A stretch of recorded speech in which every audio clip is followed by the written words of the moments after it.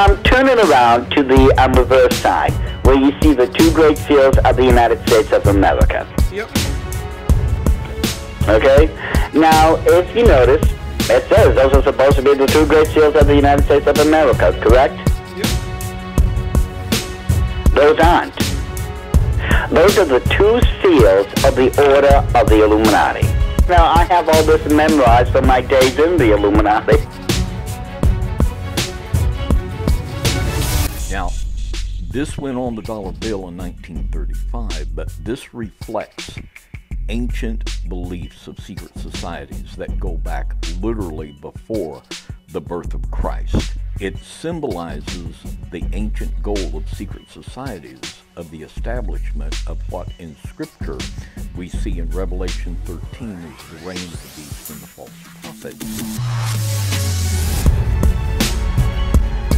History of the Great Seal is a very fascinating story. I got one right here. The Great Seal of the United States, or is it the Great Seal of the Illuminati? There's a lot more than meets the eye.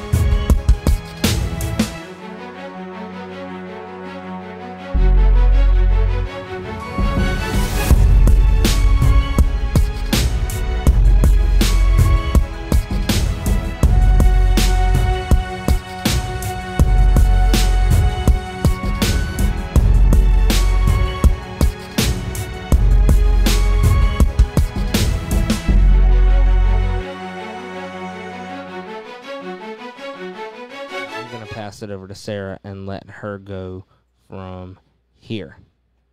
Take it away. Hi guys, I really missed you. I feel like it's been forever since my last show. When was it? Like a month ago? Something like that. Bear with me tonight. I know I look like The Walking Dead. I have no better term for that. It's been a really rough week, physically and spiritually. And I think that's because the enemy knows what a powerful show we are about to have here, because God kind of dropped it in my lap like he does everything else in my life. And I love it because it makes it so much easier for me, for clarity wise, and for presenting it to you guys, because I know without a shadow of a doubt, this is what he wants you to hear, and this is when he wants you to hear it. So, you're going to get one of my Sarah stories on how this came to being, this whole lesson started and its inspiration. So, I have been reading the Tiny Little Prophets over the past 4 or 5 months, and it was Haggai's turn.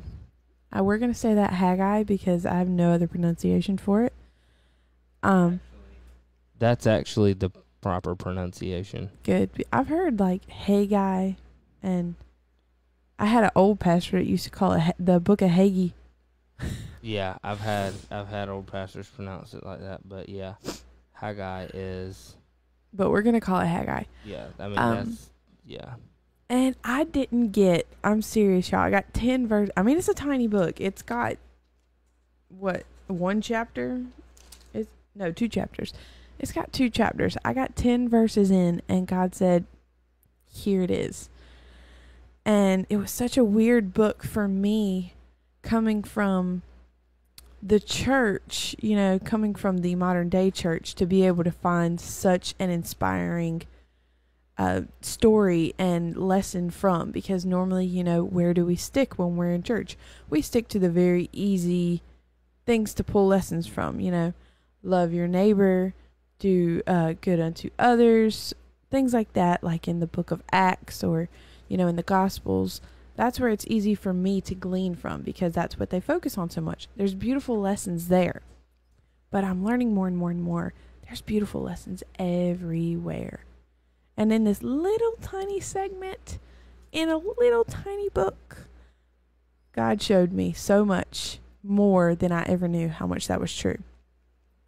And that's why we're talking about new wineskins. And I know the first thought everyone thinks is back to what Jesus said. And we are incorporating that. Why? Because it's all tied together. So first I'm going to read to you the verse that we're talking about. It's Haggai 10 and 11. Well, Haggai chapter 1, verse 10 and 11.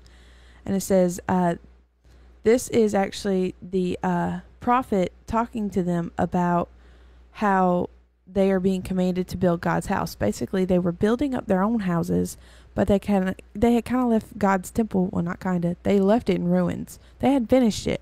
They just stopped.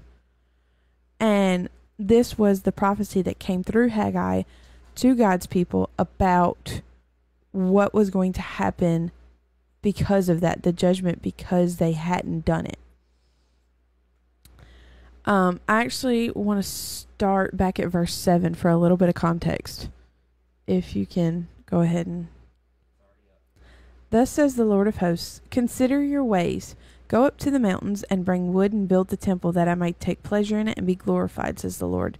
You looked for much, but indeed it came to little. And when you brought it home, I blew it away. Why, says the Lord of hosts? Because of my house that is in ruins, while every one of you runs to his own house. And this is where we start, where God gave me my lesson. Therefore the heavens above you withhold the dew, and the earth withholds its fruit. For I called for a drought on the land and the mountains, on the grain and the new wine and the oil, on whatever the ground brings forth, on men and livestock, and on all the labor of your hands. So they stopped. They had started to pack in their riches, build their houses super tall, and God's temple was in shambles. And he was upset. Rightfully so. Because at the time, before we had that segue of Jesus, that was how he got closest to his people, was through that temple. And he wants to be with us. And they just acted like it didn't matter.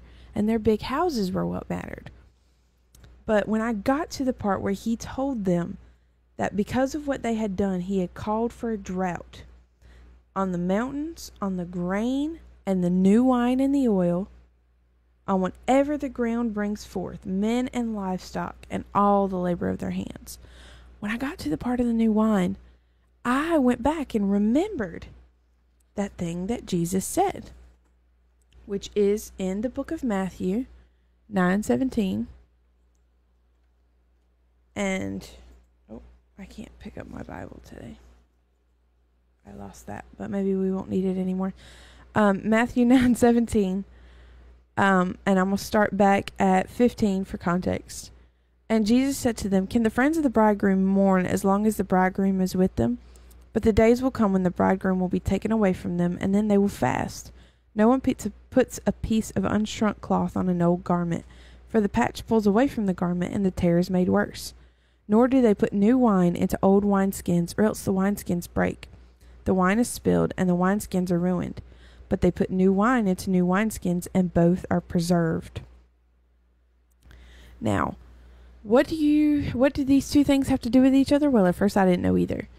I had to do a lot of praying and asking God for some clarity and some guidance. And he gave it to me, diligent prayer and time with him, and it was just there. It was like it appeared in my mind, and I had never downloaded it. I don't know if any of you have ever had that experience where he just kind of drops it. You don't remember A, B, or C to get all the way to Z, and he just gives you Z with everything before it. And it just appears. And I started writing, and I was filling up pages, and I saw as I was writing how his dots connected. So they were being punished for leaving the temple in shambles.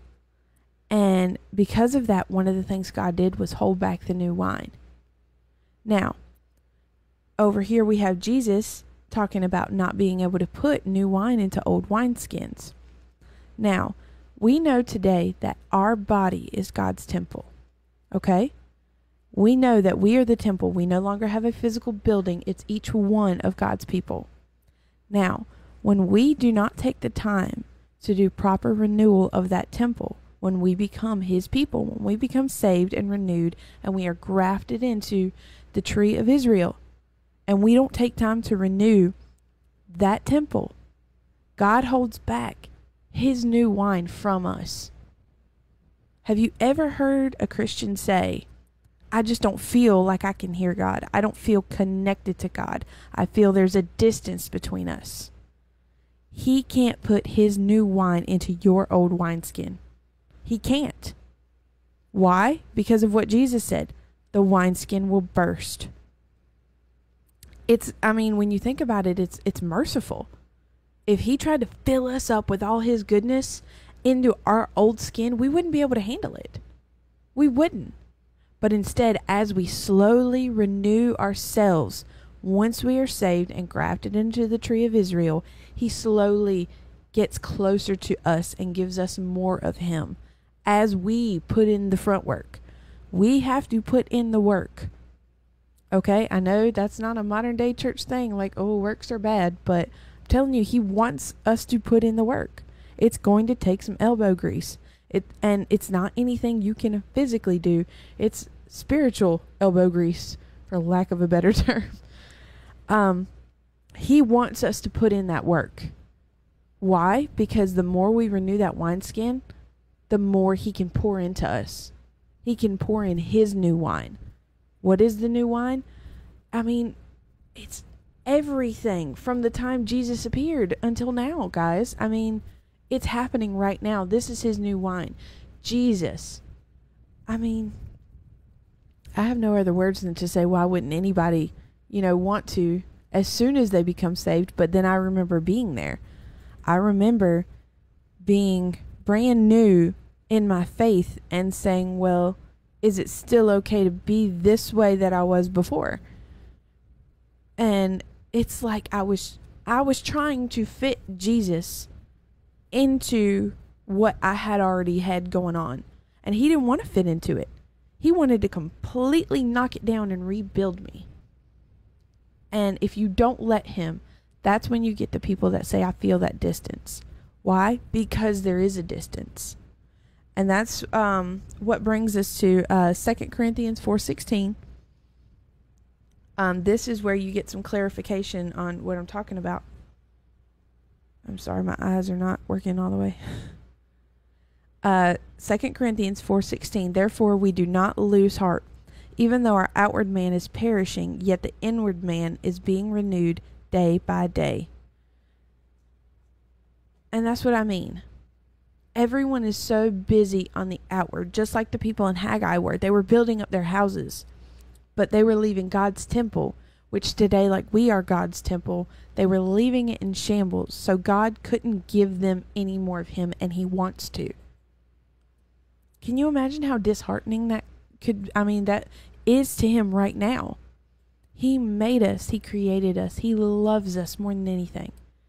And we are trying to put him in the box of our old wineskins that was us before we were grafted in to his tree. We're trying to fit him in there. He can't fit in there. The Bible says we are as of grasshoppers on the earth, okay? He's so much bigger than our box. Our box that likes to do all the things of the world and be all the things of the world. The minute we get saved, it's not a chain. It's not an ultimate, like, everything's right now. But there is a spiritual gumption to want to change. If there's not, then you didn't get it. You said the words, but you didn't get it. If there is not that flip, like, of a switch in your spirit, the moment it happens, that the gumption that says, I need more of him. How do I do it? Let me dig into the word. Let me change. Then you didn't get it. Because the minute you taste one little bit of God's goodness, all that stuff loses its appeal. Are you going to struggle? Yes. But it immediately loses its appeal compared to what God is and who he is and what he gives us and how much he loves us. And we are going to work towards building up and renewing our temple every day and making new wineskins for him to pour into. What is he pouring into us? More of him. He doesn't want to, nor does he have the desire to fit into wineskins that are made up of the world. And we're born into sin. We can't help the old wineskins. But the minute we find him and they're renewed, we can. And he immediately wants to pour into us. And he will start at that very moment because you've already renewed yourself so much right then. He will start to pour into you right then. But you have to put in the work to keep going, or you're going to get stagnant. You're going to get stale. And then you're going to feel like God's not talking to you, or God's not near you, or he doesn't have any interest in what's going on in your life, because it will force a disconnect. He doesn't want us to burst like the old wineskins by pouring all his new wine in at once. So to get closer to him, you have to do the work. You have any thoughts before I move to the next big thing where we rapid fire all these verses? I kind of No. like he didn't know what all this was about, and because we haven't really talked. this is much this week. is the longest I've been home all week. This is the longest conversation we've had, not on the phone, and we're not even talking to each other all week, because they moved his route far away, and I've had the kids basically from sun up to sundown by myself, and we have another new dog, and I love him. I'm just so tired, and just like I said, spiritual warfare. So Yeah, it's been a rough week. we are reconnecting and renewing right now in front of you, because it's been so long. But Yeah, do you have any and thoughts, this my is love? well, like I said, the first time we talked about this, because I mean, this has been in the work for what, 3 months now. Yeah, it started way back when I got the drop in my spirit about You were forgiving the already unforgivable. working on this during Forgiving the Unforgivable, and Yeah. it was already done by the time we were recording More Undignified Than This. Yeah, it was done. So And then, there's a whole section And of blue writing that God has added, but it was done. I had stuff I wanted to add to it, and honestly, in the time since then, I went on that tangent with last week. I did Romans 13, Yeah. and that is the hardest thing I have ever prepped for.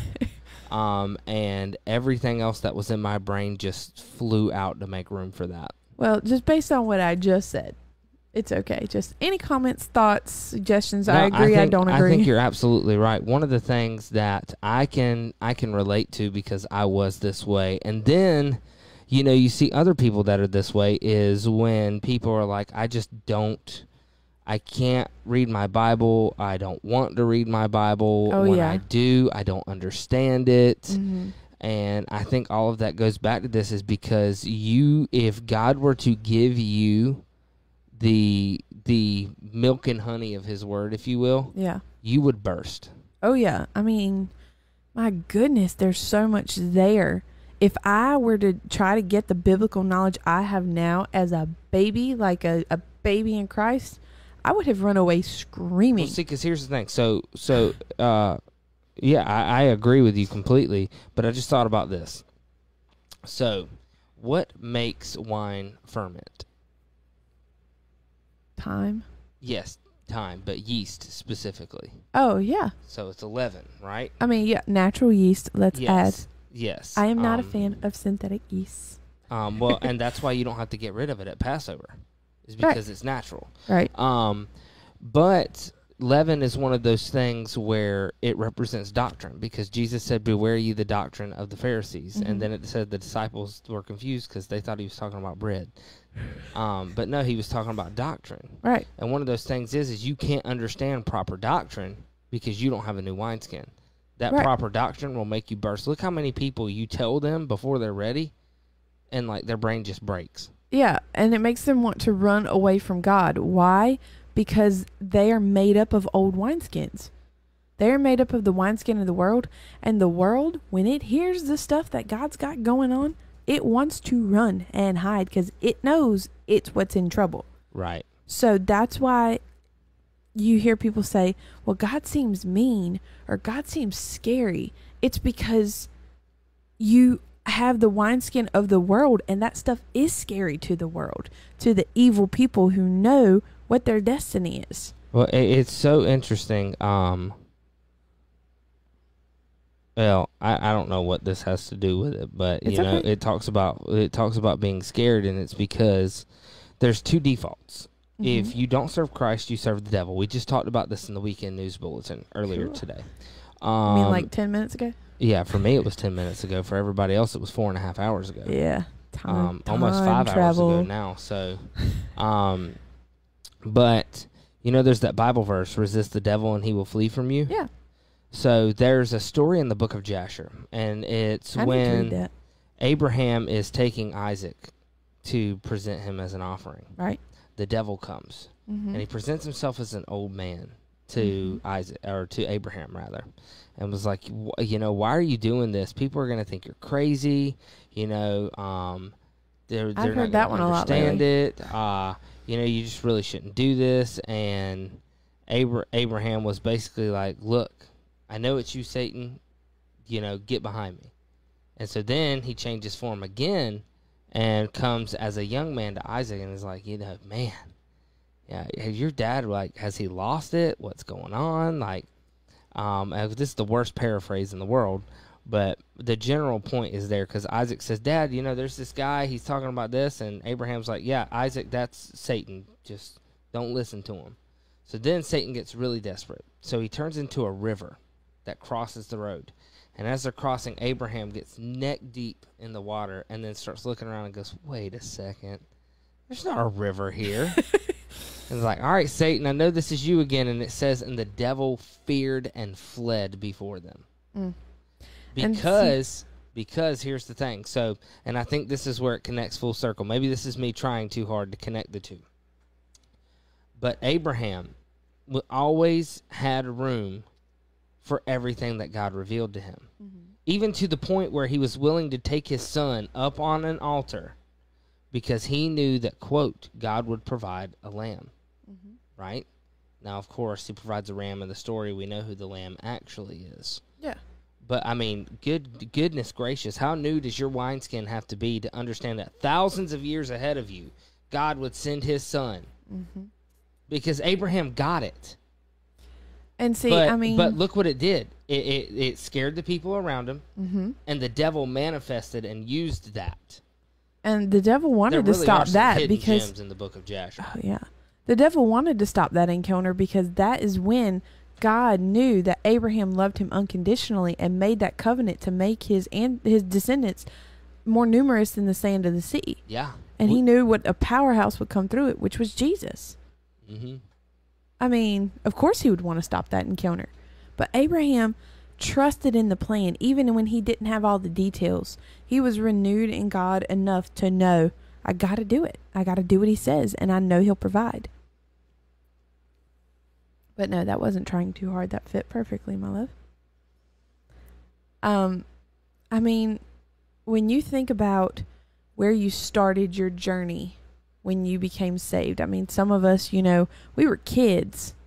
I remember my grandma dragging me to the front of the church as 5 or 6 year old. I was really little. I was at church. I used to go to church with my grandma almost every Sunday. But she dragged me to the front of the church when they had the altar call and told me what to do. And I said the words and I was like, okay, what do I do now? And it didn't really, nothing really stuck. I said the words, I said the motion, and, based on what I had been told, when you stood up, you were all good. I mean, that was it. That's all you had to do. The rest would just flow into you. And there wasn't really any more work to be done. There was just diligence, But I was really little. I mean, and I didn't have any guidance. My mother wasn't a God-fearing woman at the time. And my grandma, she was an influence in my life, but she wasn't like a permanent one, because as we moved around and stuff, I would see her, I wouldn't see her. So I was kind of on an island, and I didn't know what to do with that. And then when I turned 13 and we switched churches, we had been going to a little Baptist church, but my mom finally decided to jump in head first into the faith thing, and we switched churches. And, I found a youth group, and I finally felt like I had a job. How many of us feel purposeless sometimes in our walk with God? Like, I know he has a purpose for me, but because I don't know what it is, I feel purposeless. But when you have a job, when you clearly see the path he wants you to take, that unction it gives you to just conquer the world in a night. You know, you do all the things, you set up the fundraisers and 5K walks to raise money for orphans and widows. Like, you can do all the things when you finally have your calling, whether it's the homeless, whether it's children overseas, you know, whether it's shut-ins or the sick. When you finally know that specific niche he called you for, you say, okay, let's go. Let's go. I got this. And at 13, I hit that niche. I finally figured out where I was supposed to be serving at the moment. But I was still spiritually a baby. Because I didn't know a lot of anything, but I just did as God asked. You know, I felt him near me. I could hear him talking to me clearly, not as clearly as I can today, but it's been, 13 years since then that I've had to work on this relationship between me and him. I could hear him speaking, and I did what he asked, and I grew as a person. I grew in my faith, and I grew in the ministry that I was operating inside. You know, I could feel lives being changed. I could feel as I would lead people, to the beauty that is his message and his love and his mercy. I could feel the change in them. So I knew I was doing a good work.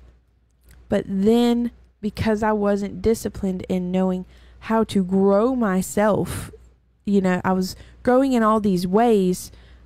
And while I was growing as a person and in my faith, I wasn't putting in the elbow grease spiritually to grow in who he wanted me to be. Because no one had ever taught me. What? So get this. So I was just curious. So I went to Haggai 1. And I wanted to read the notes that I had from Spurgeon on that. And this is what he says about verse 7 and 8. Okay. Which I'm just going to read again, just so do we've it. got that. Refresher. So, thus saith the Lord of hosts, consider your ways, go up to the mountain and bring wood and build the house, and I will take pleasure in it. I will be glorified, saith the Lord.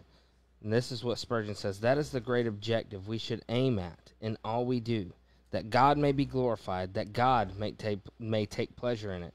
It does not matter whom we please if God is not pleased, or who gets honor from what we give, if God is not glorified as a result. That is beautiful. That is just beautiful. And I mean, that's what it's all about. But it goes back even farther. Because just about everybody that we hear this from, everybody that we hear say that I just don't feel like I'm hearing from God. They're either in a New Apostolic Reformation church, which puts more in stock into feelings than doctrine, or we're hearing it from people who are a seeker-friendly movement who are aiming to please those who come in, and then they lose sight of the fact that that's not who they're supposed to be pleasing. Right. They want so bad for the world to like them, or to they put want on a so good show bad, for the people paying them their money. They want so bad to get high on Jesus. Oh yeah. That they don't realize that they're making it about them, either pleasing themselves or pleasing others. It's great to please others, as long as you're doing it not to please them, but to glorify them. If they get pleased along the way, then, hallelujah. Yeah. But it just... But you're going to make some people mad. But you don't hear preaching like this anymore. You really don't. Because this is not just like commentary. This is actually from a sermon that Charles Spurgeon preached out of out of Haggai 1. So, when you go into the church, you sit down. I say I mean a lot, and I just realized that. Sorry. I say here's the thing. So, oh gosh, I know you say it all the time. Here's the thing about why I didn't do the dishes. Hey, did Meredith get her homework done today? Here's the thing. Actually, I never give an excuse for why I didn't do the dishes. They just don't get done sometimes. Yeah, believe me, I know. He's a work in progress. He's putting in his spiritual elbow grease as a husband, and I appreciate that. He's working towards a better goal of empty sinks for his wife. You can't do the dishes if you're not home. I was talking about the time you were home and I had to go see my client, and I was like, can you do this, and this? And I came home and you were like, here's the thing. We didn't get any of that done. Oh, yeah, there was that time. But hey. That time. The girls were happy. The girls were happy, so I can let go of a lot of other stuff. And I did all the laundry that night. Yeah. Oh gosh, that was a big help. See, so I can give and take. There's an ebb and flow. But when I've been lifting on pregnant women all evening and be like, okay, let's these are the positions for labor, and I have to move them, and I'm tired.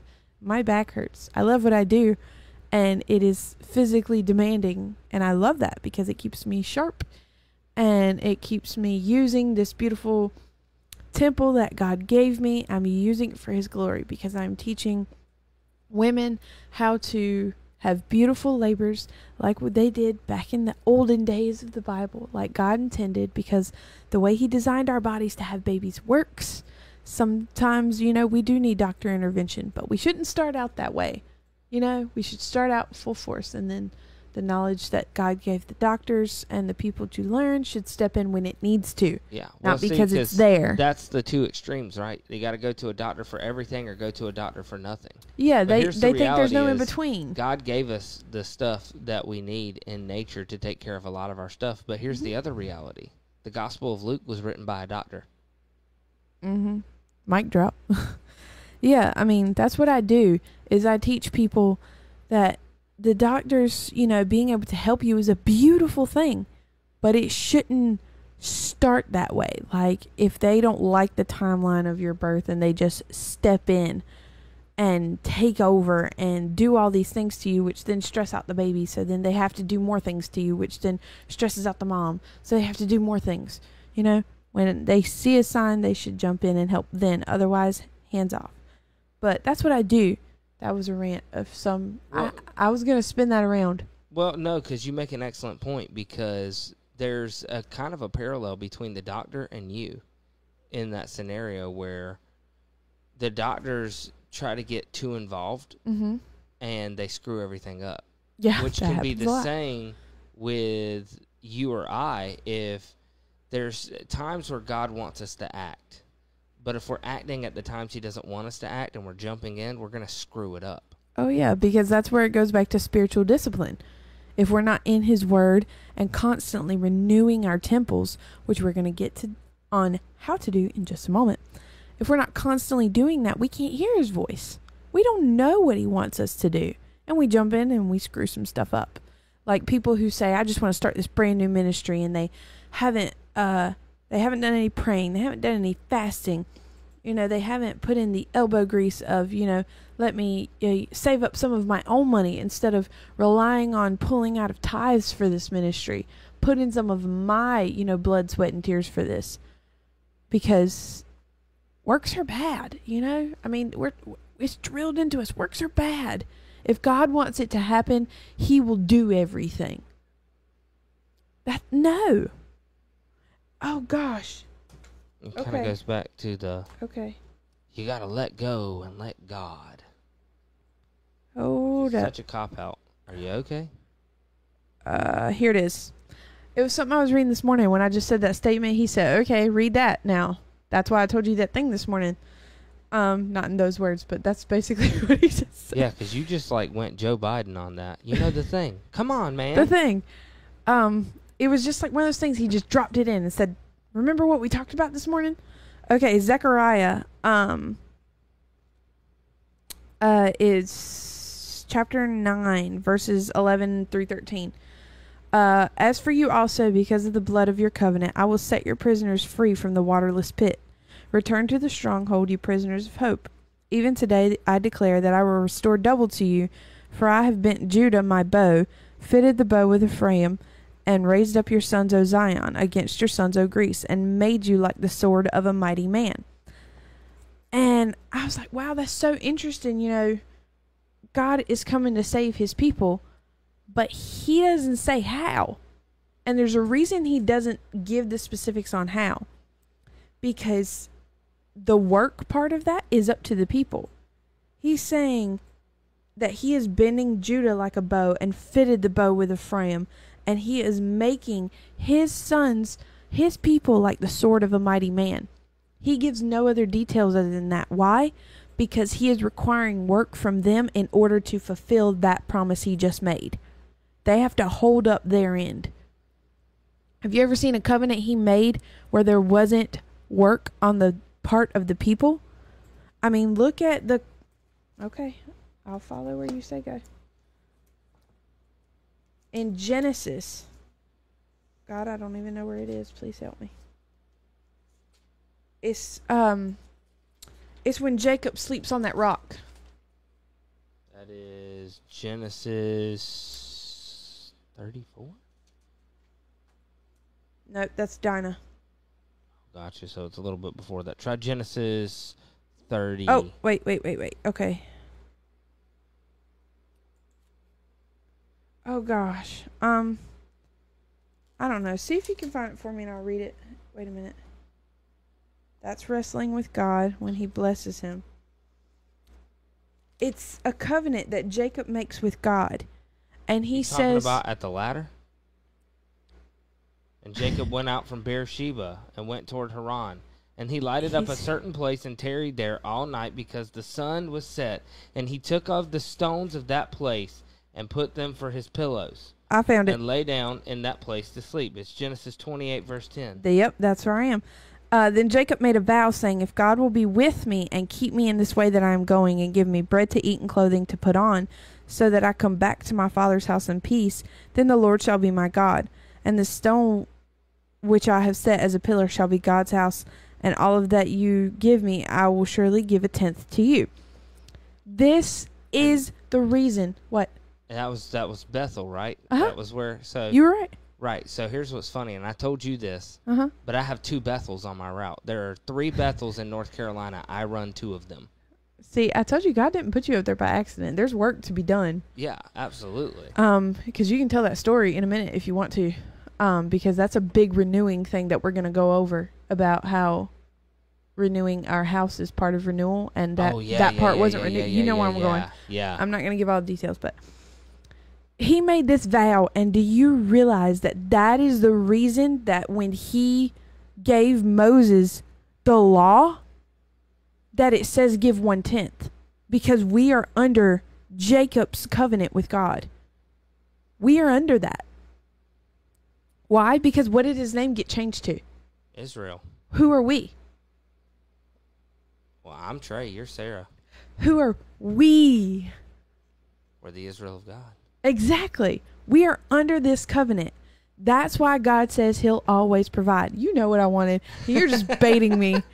Okay? When I say, I mean, it's like when they say, when I say, oh gosh, I can't think of an example. Like the cheerleaders at the game. When I say this, you say that. And the audience just does it. That's what you needed to be right then. You needed to be my hype man. Okay? I'm not a good hype man. You'll learn. I'm too monotone. Because God is telling me to go all over the places, and you just gonna have to give the answers. Because if I just say everything, they're gonna get bored. No, I promise you, they look forward Why to your am show. I funny looking? Is that why they're entertained by my show? Yeah. I know I'm funny looking tonight because I probably look like I haven't slept in a while. We are under this promise, this covenant. That's why when Moses is given the law and it says, give 1/10 to me, he is commanding that to them because we are under the promise of Jacob. There's a nuance to that too, though. I mean, there's always a nuance. He chooses to take his 10th through the Levites, right? Right. But they screwed it up, and he was like, all right, yeah, y'all are done. Exactly. So. But, I mean, this is where it comes from. Right, yeah, that's where the Levitical tithe came from. Exactly. I have to clarify that because there are people that tune into the channel sometimes that are still involved in Sunday church. I mean, that's fine. We're all growing. No, but that's what I'm saying is I want to point out that the tithe that people are using, they take the 10th from the people in the congregation and then they use it to pay for the lights and pay the pastor's salary. That's completely unbiblical. Completely unbiblical. And most of our listeners know that, but I do want to clarify for those who might tune in that haven't heard that. Yeah. Because, I mean, that light bill being paid, you could have church in the dark. You sure could. It wouldn't be comfortable, but you could do it. And then they could use that money to do something for the kingdom. And here's the way. You know how you could do that without paying the light bill? Because they didn't have lights? They did it for hundreds of years and without lights. Mm-hmm. air. You know, there's churches overseas that still got dirt floors, don't have walls. They just meet in the middle of fields because they crave God that much. Do you Churches crave in God China enough? They don't even send out memos. They literally trust the Holy Spirit to lead them to wherever they're going to be, because they can't afford to send out memos because the CCP will come raid and kill everybody. I know, gosh. Yet here the American church is talking about, you need to get let's do Kenneth Copeland for an example. Yep, right because during the lockdown he was talking about that, and he said, "Don't you dare quit tithing." You know, when people are struggling, the man that bought Tyler Perry's jet because Tyler Perry made that plane so cheap, I had to buy it. Yeah, cheap. That would pay for the rest of my life. It was $11 million. The rest of our whole lives, plus 6 other people. $11 million. I could live so cheap, super comfortably off There's that. another story he told of his first plane he bought, and the guy said, "Is that God's plane?" He said, "No, this is my plane. The Lord gave it, but this is my plane." Mm-hmm. So, that's my Kenneth Copeland rant, because I just oh man, there's so many people that make me mad because of the blasphemy that they like every preacher I was proclaim. forced to watch on TV as a child. Forced. We're not going to get into that today. We're going to leave Sarah's. I know one of them was the past. Filipino Johnny Bravo. You talking about Joseph Prince? Joseph Prince. Joseph Prince. He did one good teaching that I loved about Revelation. He had pictures, man. I mean, he was diving deep. It was great. And then the rest of it, like, I kept trying to watch him because that one was so good. I was like, what is he talking about? A lost dog will every now and then find their way home. And a broken clock is right twice a day. Yeah, I mean, like, I've heard pastors that only preach the feel-goodness, and then one day they walk into church. What? This whole desk just shifted. That was weird. Is it Piper? No, it was my foot. Piper. Oh. It's our cat. She's actually more of, like, a lioness. She doesn't know she's a cat. She thinks she's, like, super... And she is. I mean, she keeps all the rodents away. And she kills... For the most part. She kills snakes in the yard, which makes me sad because they're really good snakes. Yeah. But... Yeah, I still love her. She's killing the good snakes. But I will say this. Something's keeping away the venomous snakes, because we have a really high count of copperheads in Edgecombe County. Oh, yeah, super high. But she goes out in them woods, and they see her, and they run. Why? Because she's a lioness. I love her. We adopted her. Adopt your pets. Adopt, don't buy. That's my drop for that. Where was I going with this? Stop. Don't say anything, because I'm going to lose it. Tithing.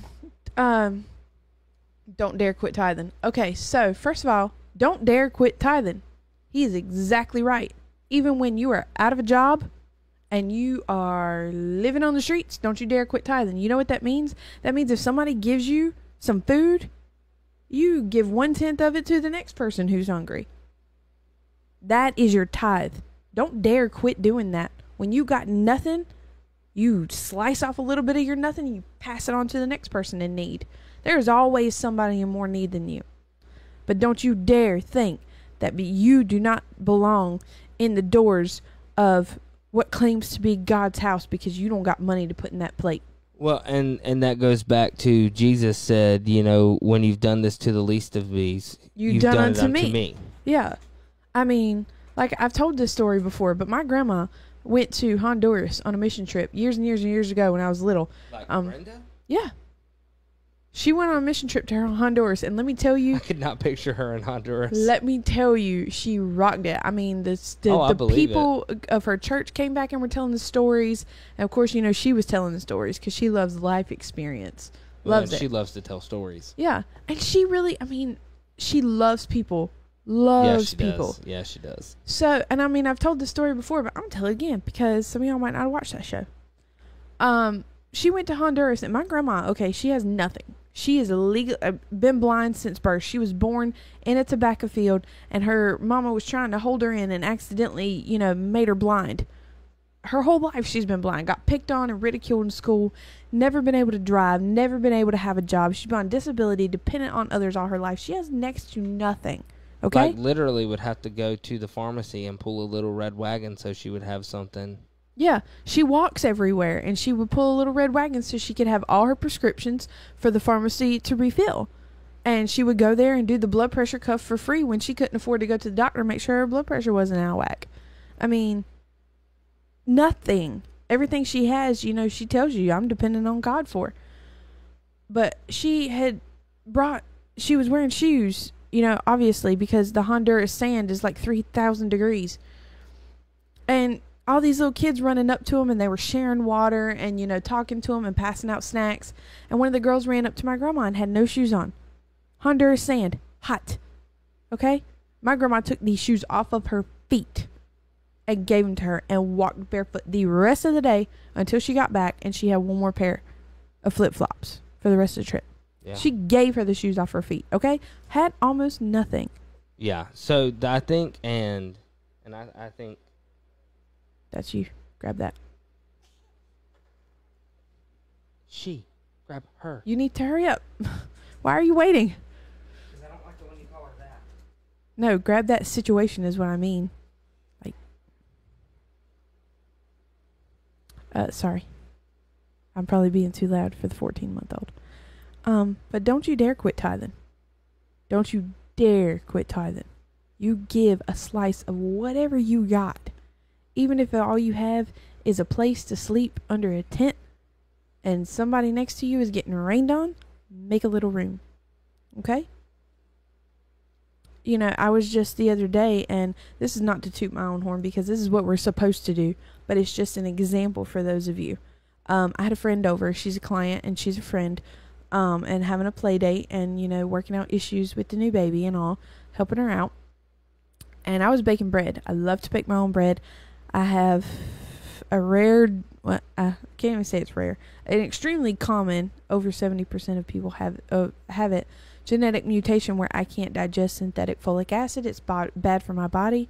And if you don't know anything about folic acid, synthetic folic acid, it's in almost everything, including all breads that aren't $6 a loaf. And I'm not spending that. I bake my own bread. I was baking bread, and she's really interested in, you know, starting to be more self-sufficient because she sees the way the world is going. She wants a little less dependency on the grocery store. And she was like, well, you know, I wonder, you know, how the bread tastes and, you know, how do you make it? Do you think you could teach me these things? So I baked 3 loaves of bread that day. And the one that rose the most beautifully and the crust browned perfectly, and it was nice and robust, just a beautiful loaf of bread. I bagged it up, sent it home with her because it was the best of what I had, the very best of what I had to give, and it was a portion of it. You know, I didn't give her all my bread. You know, you have to save some for you. Yeah, so that was what I was gonna say before I walked away. Is it's so because you know the widow with her mites, right? Yeah. You know, she didn't give 10% exactly. Her money mites, not actual mites. Yeah. You're talking about the story in the Bible. Okay. Yeah. I'm there now. Yeah. Got some dust mites. I think I've slept 10 hours all week. I'm here. But, you know, she gave what she had. Yeah. And she gave it willingly and cheerfully. And that's the thing. Like, if you're going out and, well, you know, I reckon I got to. You know, here's 10%. Like, I got 100 eggs. Here's 10 of them. And, like, if you're just doing it to do it, you've completely missed the point. Yeah. And, you know, we know that most of you guys know this. Like, we're preaching to the choir here. But, because I believe it's 1 Corinthians, isn't it 1 Corinthians 16? That talks about being a cheerful giver. Because I'm right here in the Corinthians, so I could tell you. But I know Paul talks over and over again about being a cheerful giver. He talks about it, and that's one of the things he commends the Philippians for in chapter 2 of the book of Philippians as well, I believe. Might be chapter 1. That's about collection for the saints. On the first day of the week, let each one of you lay something aside, storing up as he may prosper, that there be no collections when I come. Yeah, so see what's interesting about that is that goes back to, I believe is it in Malachi or is it in Micah where it talks about they stored the tithes of their grain? Malachi, because that's the book where basically everything Haggai said, Malachi had to re-say it because they didn't listen. Yeah, so, but that kind of goes to that, is you're putting something aside. It doesn't have to be 10% necessarily, but the tenth was a common thing because it wasn't just Jacob that did it. Abraham did it for Melchizedek as well. Well, I mean, and see, even I've been ridiculed in Torah groups about that. Like, people asked the question one time, how do you tithe from your garden? And I said, I like to have specific tithe plants. I take 1/10 of my plants. So if I were to plant 10 plants, one plant, the nice, biggest, beautifulest, healthiest, whatever grows on that plant is what I give to other people. And they were like, well, I don't do that. I don't like to put limits on it. And I just feel like that's not enough. And I give as God tells me to give. But God told me to give 1/10. What's wrong with that?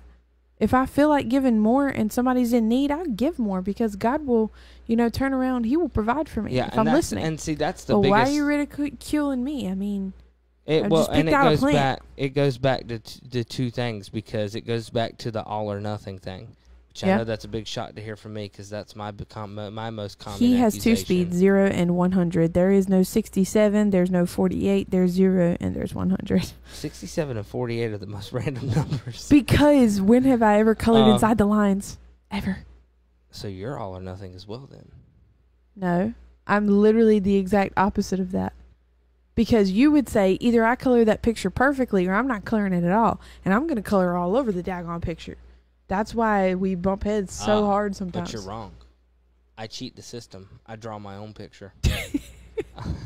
But so it goes back to that all or nothing. Well, the church, they ask for the tithes, but they're not the Levites. So they can't biblically ask for that. Right. But it goes to the same thing because people also forget that you were supposed to tithe for the widow and the orphan who are still around. James tells us that true religion, pure and undefiled, is taking care of the widow and the orphan. So I would just say, looking at that through a whole Bible lens, that the 10th for the widow and the orphan still applies. And we know that, so now you see TV every time around. As a matter of fact, they're doing it right now. They collect money for the widows. Oh, yeah. That's awesome. But, so there is that. It's not all or nothing. And yes, there's nothing wrong with giving the way God tells you to give. But God did give you a minimum number. Yeah, like, I just want to ensure I'm giving my minimum. I give more if I need to. But they acted like they were better than me because they didn't pick out a plant. I mean, I was just trying to make it eat. Mathematically, I'm a quantifier. Well, okay, and I'm not trying to condemn anybody, but I mean, my instinct. They just made me feel bad, and like I felt like that's the opposite. The reality is at least one of those persons, statistically, was saying that because they hadn't put the time into studying those passages, and it caught them off guard. Right. But I want to go ahead and move on to our next segment because we talked so much about renewing, and now I'm going to show you what the Bible says on how to renew. We are given specific instructions throughout the Bible on how to renew our mind, our strength, our soul, and our heart. All the things that God says love him with. Love him with all of those. And how do you do that? You have to renew them first. They can't be totally committed to him, those parts of you, until you are out of your old wineskins, you are in your new wineskins, and you are working every day, like it says in 2 Corinthians, because that outward man is perishable, but that inward man is perishing, and that inward man is being renewed day by day. It's a process. It's not one day. It's day by day.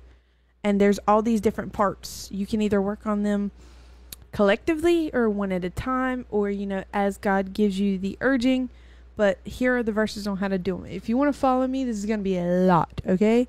That's all right. Rapid fire, and then just. But I am reading them, but it is rapid fire. Let me see them when I upload the video. And you'll put them in the thing? And I'll put them in the description. Okay. So first we're going to start on renewing the mind. Okay, when you first become saved, your mind is your second biggest enemy against doing what God wants you to do. I say second biggest because the body can be a big one, especially like for men, because I know like there's like temptations that they struggle with that I know some women understand, but like I guess it's just me personally. Like sexual things, like their body just kind of urges them that way before their mind can even react. Like, you understand what I'm saying, honey? Yeah. Like, you see a beautiful woman and immediately, like, your body reacts before your mind has even processed what just happened. Mm-hmm. So that's why I say it could be your second biggest, but it's one of the biggest enemies against God's plan for you is your mind inside your old wineskin. And the first verse I want to go to is Romans 12:2. It says, "And do not be conformed to this world, but be transformed by the renewing of your mind, that you may prove what is that good and acceptable and perfect will of God." And the way you prove it is by the renewal. There's more verses under mind, but while we were... No, actually, I'm going to read the next one, and then I'm going to say what I was about to say. I'm singing the Bible song in my head because I don't remember where the book is. Philippians 4:8. 4:8. "Finally, brethren, whatever things are true, whatever things are noble, whatever things are just, whatever things are pure, whatever things are lovely, whatever things are of good report, if there is any virtue and if there is anything praiseworthy, meditate on these things." That is the biggest key on renewing your mind skin.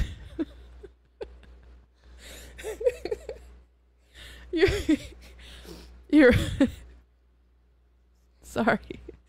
Your mind. I was gonna get through this show without doing that. It's big brain time.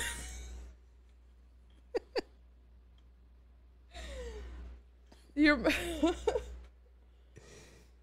mind. I can't even say it. Your mind skin. I'm so tired. Oh gosh. I'm so tired. Oh goodness. Give me grace, please. Renew your mind skin and find grace in there for me. This is the biggest key on how to do that. Renew your mind wineskin is what was trying to come out, but my mind skin. That's gonna be a t-shirt. Renew your mind skin.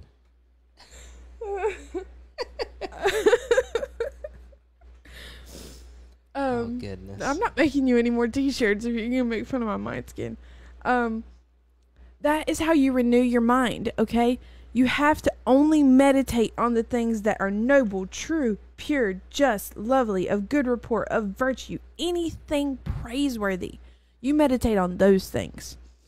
And, when we say meditate, we're not talking about, as in like Buddhism meditate. And I clarify that for any people who don't know what the Bible may mean by meditate, because you've only seen meditate one way, where they cross their legs and they do their fingers and they're doing the ohms.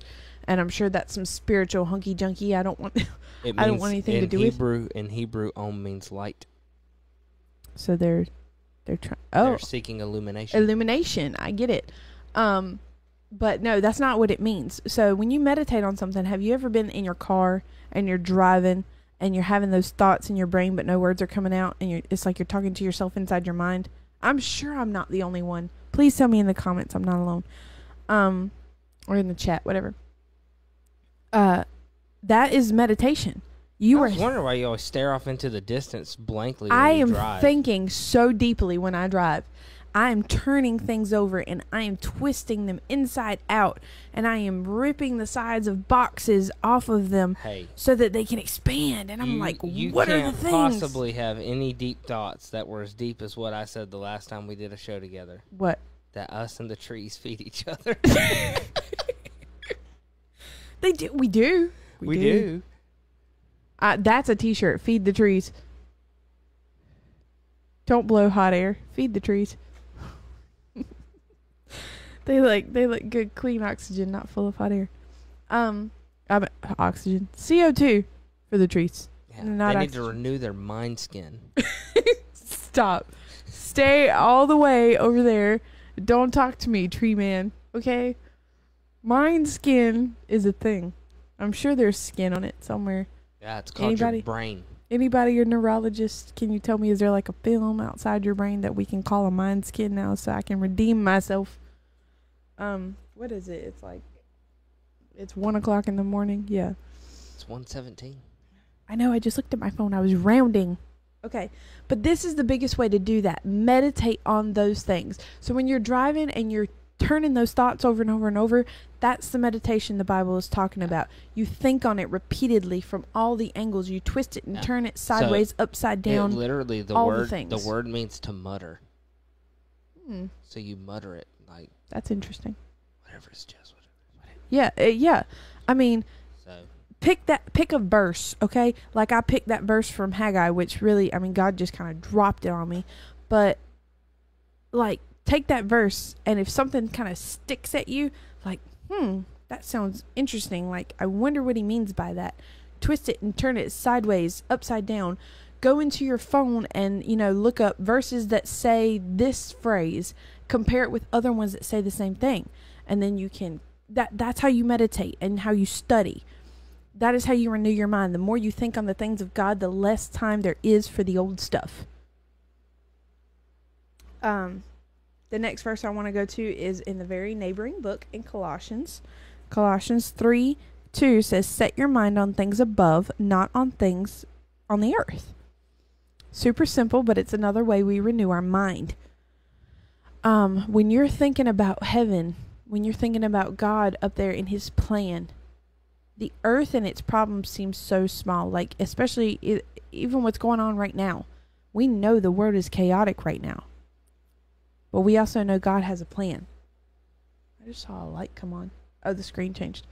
We also know God has a plan. When we are affixed mentally on his plan, instead of what's going on, it doesn't seem scary. It doesn't seem like we should have pause, because we know when it's time, God will tuck us under his wing in the secret place. Because it is his will that none will perish. Will some perish? Yes, but they get to go right with him.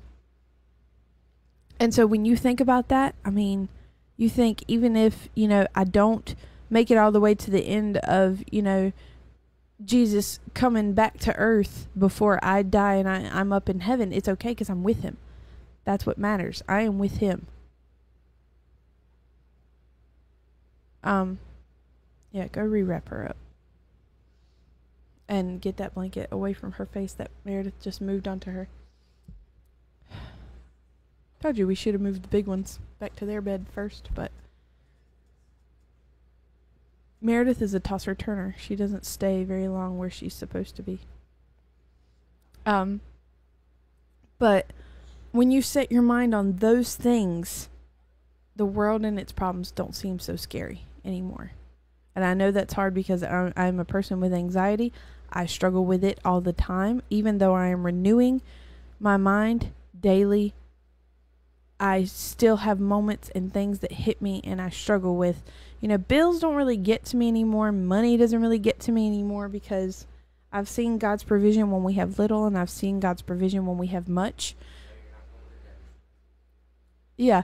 Okay, so let me tell you about the throes of anxiety if nobody knows how bad it is.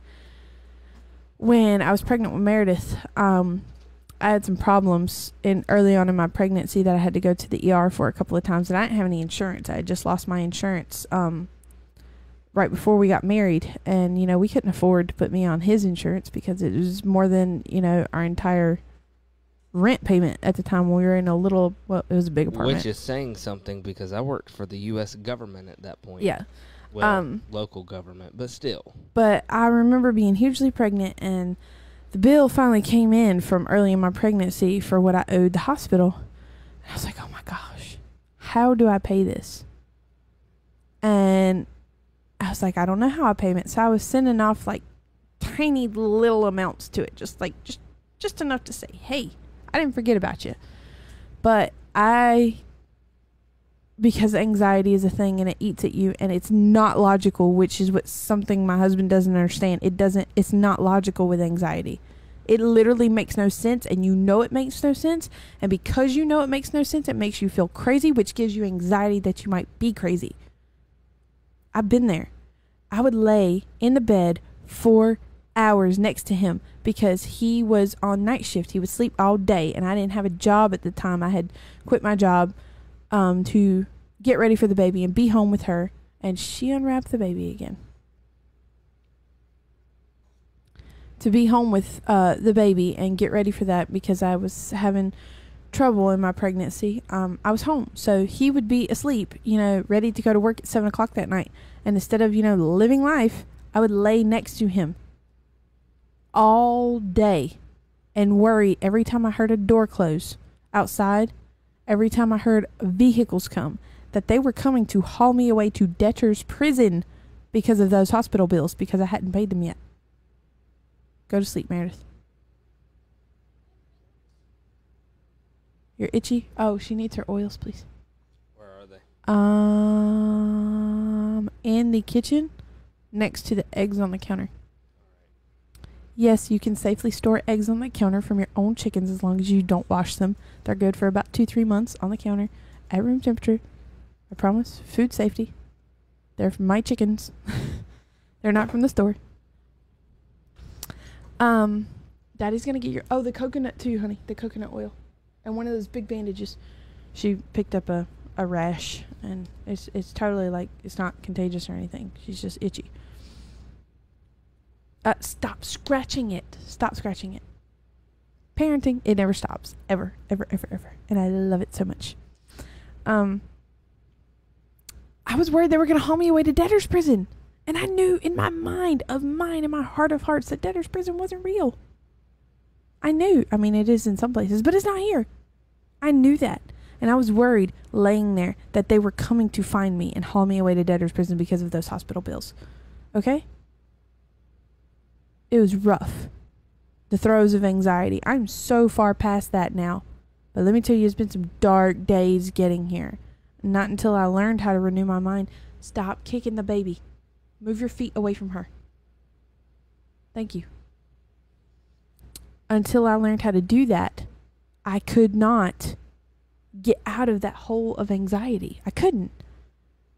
I am today in a place I never even imagined possible. I didn't know that it was possible for people to not worry about every aspect of their life.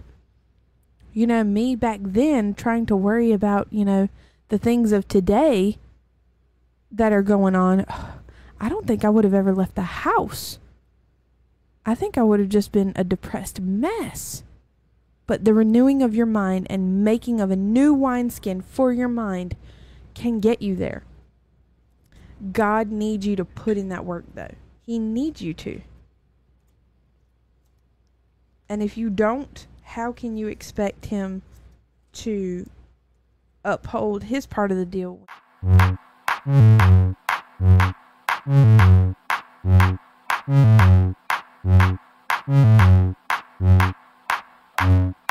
Get your dose of common sense with the nightly news. Oh my God, if we don't do something by 2030, the world's going to blow up, or whatever the case, the climate change is going to destroy the world, right? And it's kind of funny too, because in 2035, California says you can't buy gas-powered vehicles.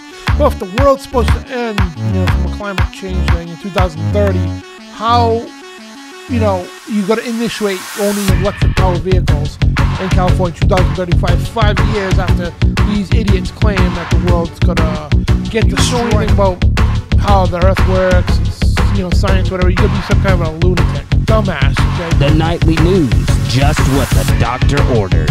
Only on TruthRadioShow.com. You can't. How many times did he have a covenant with his people Israel and they stopped obeying him and stopped following the feast and stopped putting in the due diligence and their work to serve him? And he said, because you have done this, here is your punishment. They got sent away into exile, guys, because they didn't listen. It's past that. They weren't just not obeying. They were purposefully disobeying. They weren't just ignoring it and doing nothing. They were doing the exact opposite. Oh, you found it. They were doing the exact opposite. The next verse is 2 Corinthians 10, 4 through 5. I thought that said 45. For the weapons of our warfare are not carnal, but mighty in God for pulling down strongholds, casting down arguments and every high thing that exalts itself against the knowledge of God, bringing every thought into captivity to the obedience of Christ, and being ready to punish all disobedience when your obedience is fulfilled. That went to 6, but I needed that one. But that verse tells you that this is spiritual war. It's spiritual war. And the weapons of our warfare are not made of the world. They're not made from the world.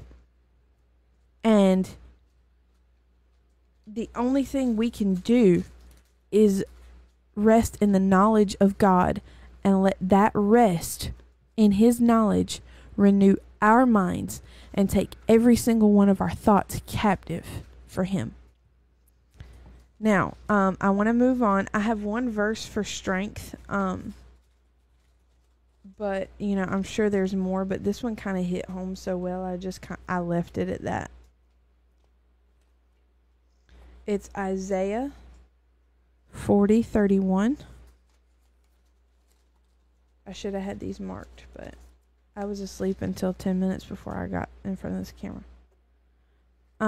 Isaiah 40:31. But those who wait on the Lord shall renew their strength. They shall mount up with wings like eagles. They shall run and not be weary. They shall walk and not faint.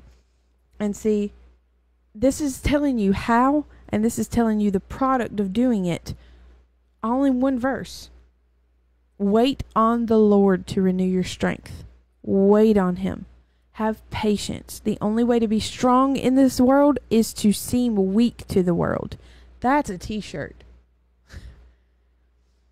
The only way to be strong in this world is to seem weak to the world. Yeah, go right to go left, like the Cars movie. Wait on Him for strength. And does that mean let me sit in this chair until He decides to make me feel like Samson, where I tear down the pillars? No, it doesn't. It means being patient with Him, being patient in His plan, because strength is not in your muscles and what you lift. Strength is in your endurance to keep running this race when it looks like the enemy is winning the battle, because he is winning some battles. He's not going to win the war. So Abraham, it's a great example of that. God said, get you up, take your family, and go where I tell you. Abraham said, where are we going? God said, you'll see when we get there. Yep. And He waited on him. Yeah, and he had to go. And I mean, look how much stuff happened in between then and when he got there. Exactly. I mean, gosh. It probably, I mean, who's to say Abraham didn't think while he was out wandering, like, are we ever going to get anywhere? What happens if my family gets eaten by a wildebeest? What about everybody else who didn't hear from God? Like, Abram, what the heck? Where the heck are we going? Yeah. Well, God said He's going to take us somewhere. Like Noah's family when he just started building a boat. Where? Yeah, Noah just started building and told him, like, I heard this.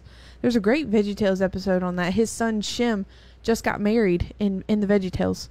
And he was like, and he's singing a song about it. He was like, I've got plans, And then Noah sings the song, well, God's got plans.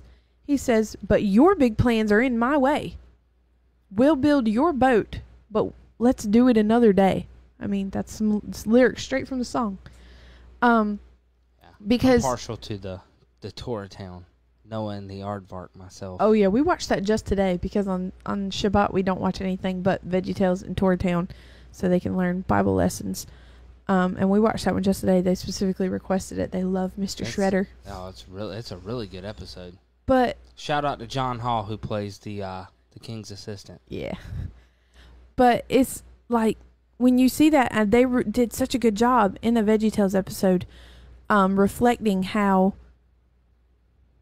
even if it's not something that happened, because we don't know. I mean, there might be some extra biblical texts that say how Noah's family felt about that situation. We don't know. They might not have been totally on board. The only thing I know from the extra biblical text is, it says 120 years in one of Peter's epistles. Stop it, That Meredith. was how long Noah preached. Uh-huh. It took him 5 years to build the ark. Whew. Yeah, I mean, can you imagine how they felt for 5 years as people made fun of them? 5 years. Where they, I mean, everybody was like, well, they're crazy. Right, but how many Because times no, and the how many aardvark times- taught me that it had never rained before that, Yeah. which was daunting to me at first. I was like, it never rained? Yeah, you never see I rain. knew stuff come up from the You ground, never see rain until but I didn't know it never came down. until Genesis chapter 7 is the first time rain is ever mentioned. So, but how many times do people say, you guys are crazy? You guys, I mean, we have a book on how to build solar panels. Oh, yeah. We have no. things. Stop. No. We have Put it back on. things for, it's the coconut oil. It won't stick. You didn't put the... I tried to tell you that it's You... that spot is 4 times the size of that bandage. Yes, I know. But she likes it over the itchy spot. You put the coconut oil only on that part of the bandage, and then you stick the bandage. You didn't say that. I So thought it was I put common it- sense. That was my problem then. But no. Sorry. But it was not common sense because you said to put it on the places she was itching, and she's itching from here all the way down to her rib cage. I know. I look at it every day. Put the oils.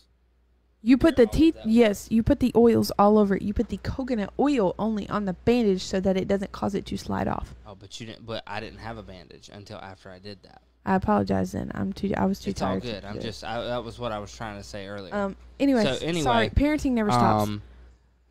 But yeah, I mean, imagine how they felt, because Noah was the only one that heard this from God. Well, and that's what I'm saying is it's something that most people who are prepping now. Yeah, they look crazy to the world. Oh, I yeah. have a seed stash so big, Granted, y'all. they look a little bit less crazy now. Oh yeah, I have a But- seed stash so big it would blow But your didn't you mind. just say you were talking about somebody who was talking about all this stuff at their church, and people just looked at them with like?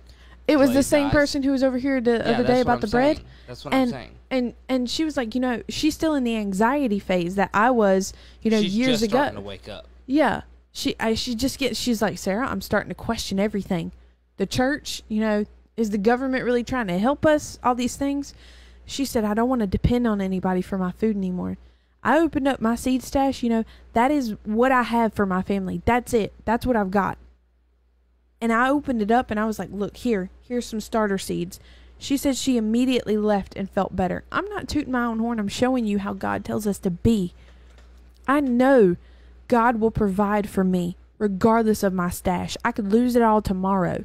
All my chickens could die tonight from a coyote attack. My seeds could mold in the package unexpectedly and I have nothing. There was a dead coyote in the middle of 64 the other day. Ooh. Yeah, because my stuff is not predator proof. I'm relying on those 13 dogs back there, them hunting dogs. Mention Hank. Yeah, Hank is a beast, and I love him. He's a gentle giant. 80-pound hound dog. Yeah, he's a walker hound. But he's a gentle giant. But when you hear him bark, you wouldn't know that. And I love him. I love him. Yeah, he's wonderful. He's our newest adoptee. He's 2 years old. He needed a home, and he is Titus's brother now, and I love him. And he doesn't realize that he is 80 pounds and can't quite fit on the couch and snuggle me while I'm reading in the mornings, but we're working on it. My mom and dad were here earlier, and Hank hopped right up on my dad. My dad said, "Whoa, wait, what you doing?" He figured out how to fit that time, though. Yeah, that was funny. But I could lose all my stuff tomorrow. But I know I've done my due diligence and what he asked me to do and to be prepared, and that he takes care of the rest. Because, Elijah was in a cave with nothing and he fed him. I know he has the ability to feed my family with absolutely nothing absolutely nothing done. But he asks me and he says, be prepared. And Prepare for your family. Provide that's what for we them. were talking about the other day. Is the key is, and this is why, unfortunately, a lot of people in the church, if they don't wake up, are going to miss it, because God will provide everything you need. Oh, yeah. Seek ye first the kingdom of God and his righteousness, and all this shall be added unto you. Yeah. As long as you're obedient, God will make sure you see the rest. But part of being obedient is, if you're able, trying to prepare for what you can. Is that on? No, she's good. Okay. But the fact that I was able to provide for another one of his people that he knew was struggling right then with anxiety and fear, and make it a little bit better, with that provision, he wanted me to do it, and I would do it 100 times over. Yeah. And so, do you want me to share the story about the cleansing the household? You're going to do that on the next one for soul. Oh, gotcha. Oh, Yeah. I didn't know we were still on mind. No, we're done with mind. We just did strength. Now we're on soul. Gotcha. Okay. I'm going to just read a couple of these, and I'm going to tell you what the other ones are, because we're getting super late, and I'm tired. Yeah, I'd say we go about, we got about another 9 minutes, and that'll bring us right to an hour and a half. Okay. Psalm 51:10. That's a good one.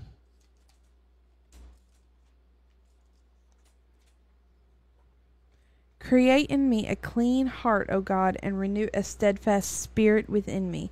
I actually have the same verse under heart because it mentions both heart and spirit. But this is talking about renewing it specifically says renew a steadfast spirit. So dictionary.com us real quick with steadfast so that we can give a word for word definition, not just what I'm about to tell them in my redneckified version of what steadfast means. Because our spirit, that's where everything starts. The first unction you have to get saved is in your spirit. Why? Because we are all his children and he created us, and there's always something in us that wants to be with him. We try to fill it with the world because of sin nature, but we can never feel fulfilled unless it's him. We try to do it through jobs. We try to do it through money, fast cars. Some people try to do it through food, or, having, 100 animals, or alcohol, or drugs, or a million different sexual partners. We try to fulfill that. What? Oh, I thought we had kicked out or something. I was about to cry. Oh, not on our. Oh, we're not on the internet.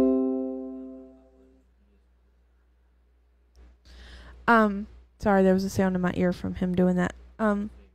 We try to fulfill that with everything, but until we do it with God, it'll never feel full, ever. And until we fill up our spirit with him, it can't flow out into the rest of us. Our body, our strength, our mind, our hearts. It can't get there until it's in our soul. The inkling, the unction is there, but we have to renew it with a steadfast spirit, with his help, for it to flow everywhere else in the body. You got that definition? Okay. I'm going to go ahead and flip to the next verse of soul. Yeah, that'll work. I can't hear you in my ears.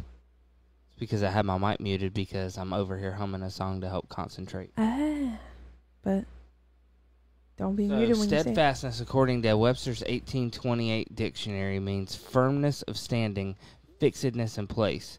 Second definition is firmness of mind or purpose, fixedness in principle, constancy, resolution as the steadfastness of faith. He adhered to his opinions with steadfastness. And now, be my hype man. What should we be fixed and firm in? Jesus. Amen. He did it for me that time, y'all. Give him a round of applause. I love you. But that is how we do it. This one, soul, I would say, it's the most important, because everything else is just having a form of godliness but denying the power thereof. If it's not in your soul and your spirit and you feel it, then everything else is it's kind of like mealy mouthing it. Like, you're saying it, you're doing it, but you're not feeling it. It's only part of you cooperating. So be affixed, be steadfast. Pray for a steadfast spirit in him. Like when we did More Undignified Than This, and we read the lyrics to Come Thou Fount. The last part, I don't think we ever read the last part, but it says, prone to wander, Lord, I feel it. Prone to leave the God I love. Here's my heart, Lord, take and seal it. Seal it for thy courts above. Yeah, I was listening to that on I my way listen to to it every day. Elizabeth City today. I listened to it today too. But before that is I'm trying to think. It's so to grace, how great a debtor daily I'm constrained to be. Mm-hmm. Fix my heart, Lord, like a fetter. And Or then it bind my says, heart, Lord, as a fetter. oh gosh, it's so early. Because that's my favorite part, because it makes it clear that you are a slave. Yeah, but the part I'm getting to is bind my wandering heart to thee. Like they're asking, bind my heart to you. Just like this is saying, renewing a steadfast spirit. Let me think on nothing but about how you're prone my to love wonder. for you. I mean, Yeah. and We are, because we're flesh. But because we don't sing songs like that in church anymore, people don't realize that. And they just think, and I personally blame a lot of this on the doctrine of the perseverance of the saints. Exactly. Which is the stupidest thing in the world. It makes absolutely no sense. How does perseverance of the saints means that once you're saved, you're always saved? Because the word persevere What did they have means to persevere you keep against? going. Exactly. But that was what it says, prone to wonder. Lord, I feel it. Yeah, I feel it every day. That's not wonder with an O. That's wander with an A. Wander, yeah. Like you're walking off. Prone to leave the God I love. Right. Your spirit So knows you think love of it him. as you're a child. All right, Meredith is a great example. When we go to the store, Meredith has to wear the leash because Meredith will just run off. Yeah, I mean, she has to wear the backpack leash. And I get a lot of slack for that, but, I mean, she's an autistic ADHD child. What do you want me to do, put her in danger? I mean, my 3-year-old, I mean, she's 3. Not to mention the fact that the She has to stores wear one. around here, people will literally walk up in broad daylight and just take your child. No, they won't, because they will be gone. I'm not saying take your child, but I've seen them do it. Yeah, I mean, I've seen them, and that's exactly why. I love my child more than as much as I love my dogs, I love my child 10 billion times more. Why wouldn't I protect them as much as I would a dog? Mm-hmm. I mean, we're not going to At debate least the dog on, has teeth to bite the person that's trying to take them. I mean, so does Meredith, but Oh, yeah, well, she will too. um, That's a sassy. She is a sassy little child. I love her. Okay, so Ephesians 4:23 is where we're going next. But I'm going to back up some again for context. But you have not so learned Christ, if indeed you have heard him and have been taught by him, as the truth is in Jesus, that you put off concerning your former conduct the old man which grows corrupt according to deceitful lusts, and be renewed in the spirit of your mind, and that you put on the new man which was created according to God in true righteousness and holiness. I think this one was supposed to be under mind, but it's still a renewal. It's so important. Put off the old man was the words that kind of really drew me when I was writing these down. Because that's what it is. Your old man is your old wineskin. Well, see, because that's so funny, because you know one of the songs that has been stuck in my mind for the past few days, and I've been listening to it? What? Have you ever heard the song Carry Me by Jars of Clay? No. Carry me, I'm just a dead man, lying on the carpet, can't find a heartbeat, make me free, don't wanna be an old man, heard of the old one, off with the old plan. Great song. I really have never heard that. It's like really old. So I used to listen to that when I was in like 7th grade in the youth group that I was at in Smithfield. Mm-hmm. And so I won. So my youth director, she always used to have contests, and whoever like did the well in the contest that always had to do with like Bible stuff got a free CD. Ooh. So I would always walk away like I had Jars of Clay, KJ52, you name it, I had it all. Jars of Clay, they're the ones that does The song Flood. Oh yeah, Flood is my song, man. Yeah, I was listening to that too. But I think that's all I've ever heard by them. No, they've got some great songs. They even got a version of "Be Thou My Vision." I'm not Why can't I remember where the Book of Titus is? The Book of Titus is right. It's either right before or right after Philemon. Timothy. It's right after Timothy. Yeah, right that's before what it Philemon. is, and right before Philemon. Philemon. My old pastor, when I was a little girl, used to call it Philemon. I was like, he sounds Joe Bacon. Philemon. It's so early in the morning. better than mine. I was gonna say, like, because I knew somebody who called it Philemon, and I wouldn't do it because it sounded too much like Digimon. Titus 3:5. Not by works of righteousness which we have done, but according to his mercy he saved us through the washing of regeneration and renewing of the Holy Spirit, whom he poured out on us abundantly through Jesus Christ our Savior. Now that is talking about the renewing of the Holy Spirit. This is renewing of him for us, making him new and fresh to us, helping us feel connected to God. I'm telling you guys, it's riddled all over the Bible, and I don't know how I've never heard a daggone message on this all the time I've been in church. Because this doesn't make people feel good. It makes them feel broken. It makes them feel broken, and you are. I want to tell you right now, you are broken, but well, you see, are 'cause that's beautifully the thing broken. is you are broken, because like what is the Bible says that, you know, there's that. So is it in the book of Jeremiah that talks about the broken vessels? Uh-huh. That's the one where he takes the pot and he has to... Yeah. Mm-hmm. But that, because the metaphor was that was Israel. They were broken vessels. They weren't good for anything. And until you accept the fact that you're broken and you're good for nothing, there's nothing God can do with you. Amen. Because he needs you to accept acknowledge your that you brokenness so need he can him. fix you. Yeah. Jesus said he came to set the captives free, but first you have to admit that you're a captive. Because that was what was wrong with the old generation when they tried to go into the promised land. Right. They were literally longing for Egypt. And which of course, every time I hear that now, all I can think of is Pa Grape. We are the grapes of wrath. I was We'll not what I was never take talking a about bath. in Josh and the Big Wall. I know, but every time I think Pa Grape, I did think the grapes of wrath episode. They're the grapes of math now. Yes, because they're nice. So, but yeah, so I mean, I mean, my brain just broke. It's all right. But you know, it just, that was what was wrong with them, was they didn't want, they would rather have been slaves in Egypt than free men in the wilderness. Mm-hmm. And I think we have the same problems, because every time I go outside and it's like 100 degrees, I just think to myself, I'm like, God, please don't ever let us actually be in the wilderness, because I can't handle it. Which is, right now is where I want you to fit in your story. So he told me this story the other day, and it kind of fit perfectly with what I want to talk about next. The big thing that's not going to make people who aren't in the realization of the true faith very happy to hear. But it goes along with this. And it was a story he told me about a customer's house he was at the other day. Yeah, so so basically, just to give you guys a little background, I've mentioned this a couple of times.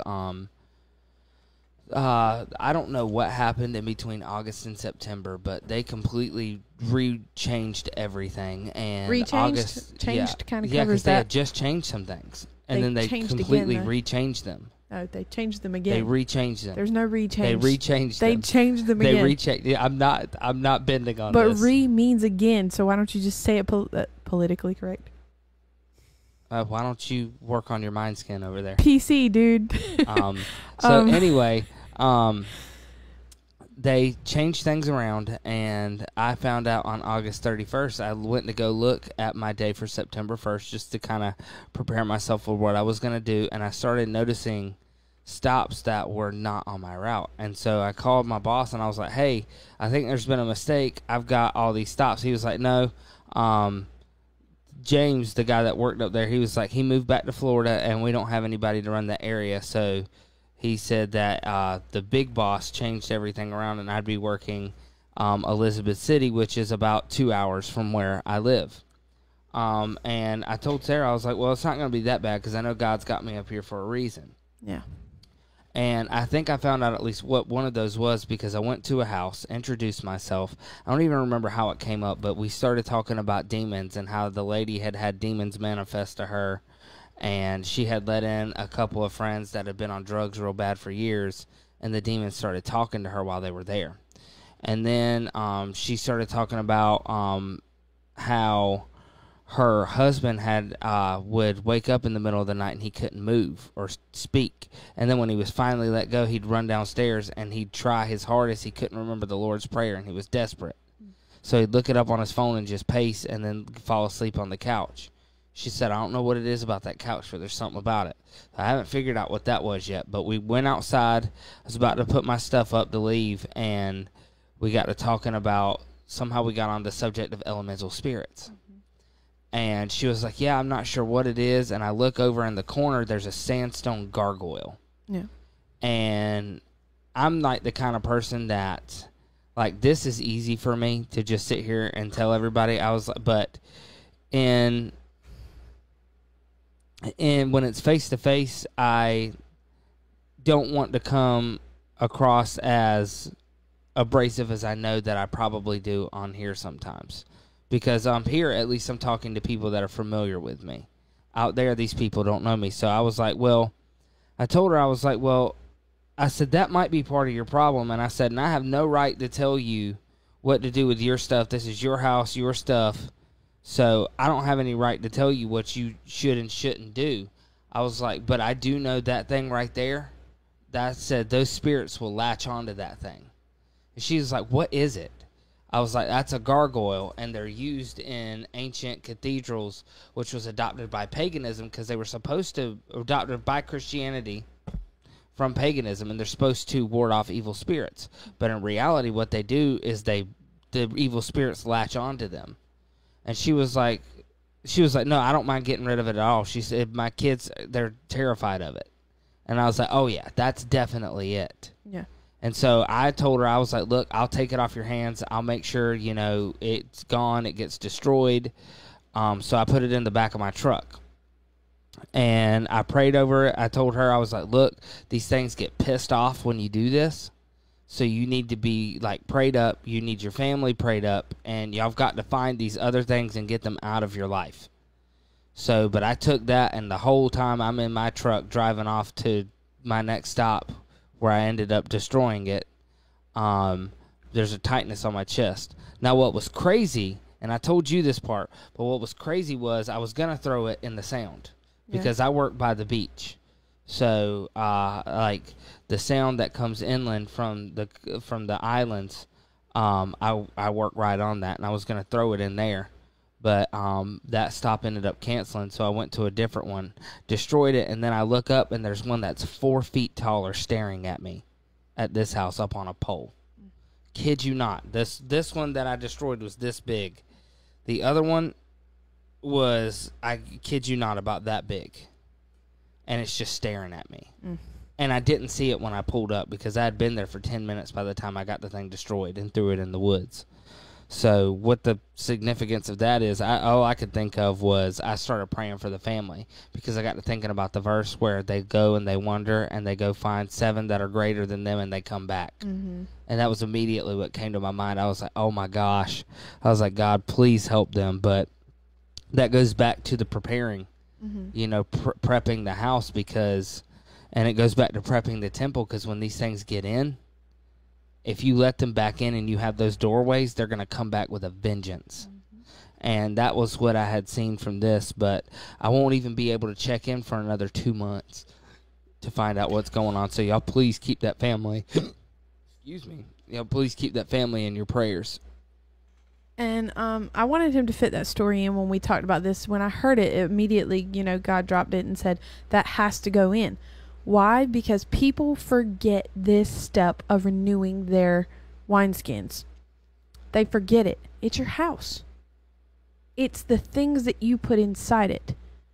Okay, since we have come to the faith, we have gotten rid of so much stuff that I looked at so innocently before. There was one night I was sleeping and I woke up and there's just like this spinning ball floating through my room and I couldn't breathe. I couldn't move. All I could do was, like, my children were in the bed. I was putting my arms over him. He was in the bathroom at the time and I started calling for him and immediately, like, he opened the door because he was coming out anyway, and the thing moves into one of my pictures and stays there. And I said, what was that? And he said, I told him what it looked like. He said, okay, where is it? I said, it went into that picture and it's gone. I thought I was dreaming. It was a picture of Kylo Ren, guys. There's a picture of Kylo Ren from Star Wars that he got for his birthday one year. Yeah, because I'm a big Star Wars fan. Yeah. But for some reason, whatever the reason was, something had latched onto it. And he took it and chucked it outside. And the next day, we got rid of it. We took it off. See, because there was the Kylo Ren picture, but a couple of days before that, I had seen one. Yeah. And it's because I went and I did that treatment on that house where there was all those old books. And I just, like, you know me, when I get around books, that's like a treasure trove. Yeah. I found this book from the 1850s, I think, and it was called Solar Biology. Mm-hmm. Now, as I did more research into solar biology, it was basically the start of New Age, and what it was it was a fusion of modern science and philosophy with the zodiac. Mm. And so I burnt that book, and immediately that one went away. So there was that one. There was also the time that I woke up in the middle of the night. There was a 4-year-old with blood coming out of her eye standing over me. Oh, God, you never told me that. Help me, Jesus, please. That was over a year ago. Oh, God. So I still haven't figured out what set that one off. But I haven't seen it since, and we've gotten rid of some stuff since then. But my Dungeons and Dragons game was still in the house at that time, and I didn't know it. Oh, yeah. So We got rid of that thing. We've gotten rid of a lot of DVDs. I mean, just with people in it that we know are tied to the occult. Like, I mean, so Johnny Depp, James Franco, Will Ferrell. I was a big James Franco fan for years, so I had all his movies. Because I'm a movie buff. Like, I don't like just sit down and watch them all day. Yeah. But I do like to watch a good movie. Yeah. But so we got rid of stuff like that. There was some other stuff, like even my Illusion books. Yeah. I had to get rid of some of those. Because like I love, like, when it was, what has that been, like 5-6 years ago now? I really got into studying like sleight of hand. Like, I'm really good at making coins and cards and stuff like that. It was 4 years ago because it was when I was pregnant with Lydia. But I also had books on mental magic. Yeah. And I started learning how to make people do what I wanted them to do, and then making it look like I was reading their minds. Yeah. And that is actually, I'm convinced that is witchcraft. Yeah. We got rid of a bunch of witchcraft stuff too, like Harry Potter movies and stuff like that. Yeah, I got rid of Harry Potter. I kept all my Lord of the Rings stuff. Yeah. Just because the jury's still out on that one. Okay. I'm still looking into those. I told you, you lead this house. You lead us the right way, and I have no problems. But that's the important thing that I'm telling you, that the stuff in your house, when you start renewing your spirit and you push the old out, it's going to try to find something in your house that's not clean and latch onto it and stay with you. Mm-hmm. And people elementals do latch on. So one of the things I learned from David Carrico is with an elemental spirit, you don't cast it out, you cast it off. Because it latches onto objects. So the movie Poltergeist would be more apt to describe an elemental spirit.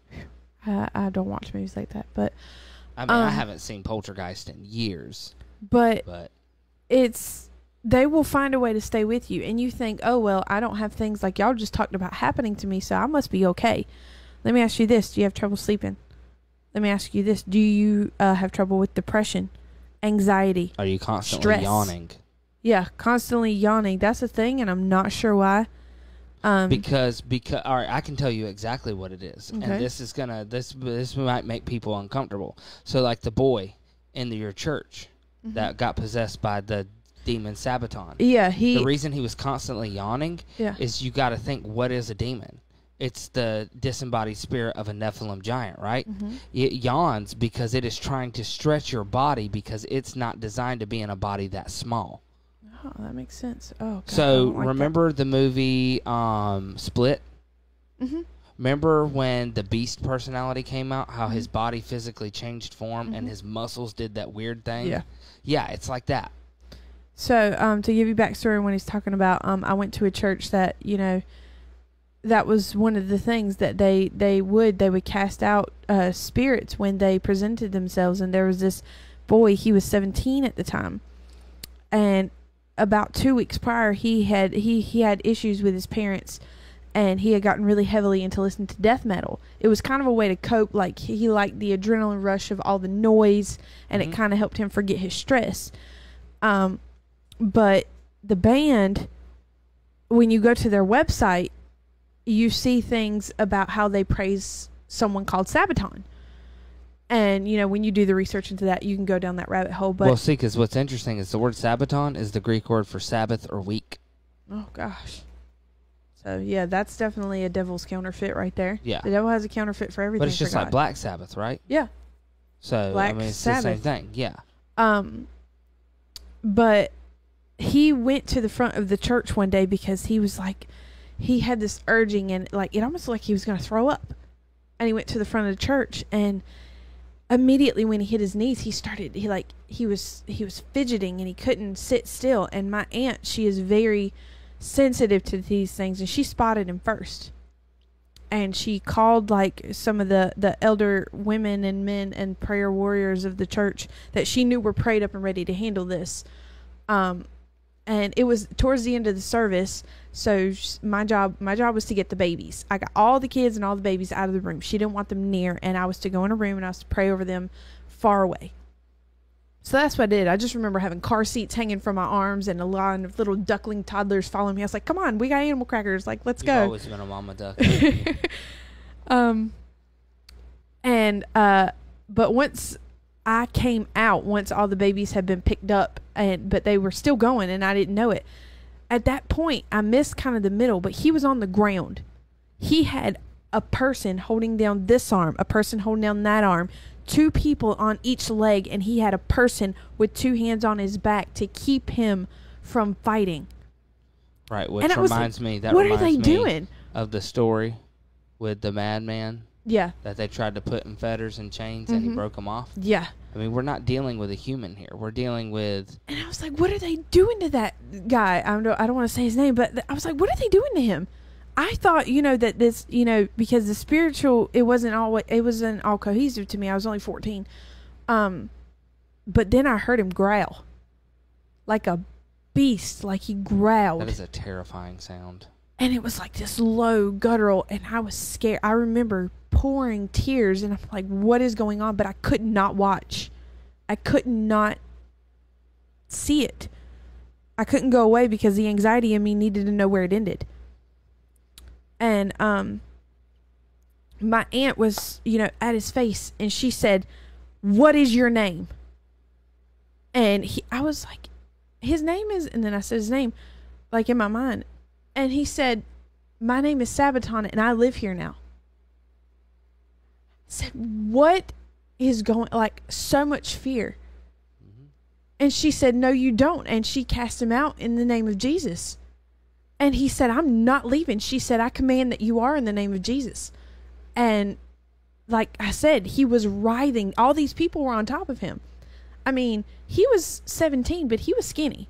He was a little tiny kid. And he was throwing these grown men off of him, and they had to keep pinning him down. And this went on for another 10 minutes or so. And finally, it's like he fell asleep. It's like he just fell asleep. He laid his head on the ground. He shut his eyes. Everybody moved off of him. But I could see him breathing. And it wasn't 2 minutes later, he was up. And they said, and my aunt said, are you okay? How you feel? He said, I'm hungry. Like, just like it was a normal day. And he says, I'll see y'all next week. Bye. I said, I never wanted to come back here in my life. It was a scary experience for me, but it was through the music that he was listening to, even though he was, in church, and I was just told to give this to you. Right now? Yeah. I don't know when, but you're supposed to read something out of that. Oh gosh. Yeah. Because this had a lot of stuff in it about that. This book changed my world.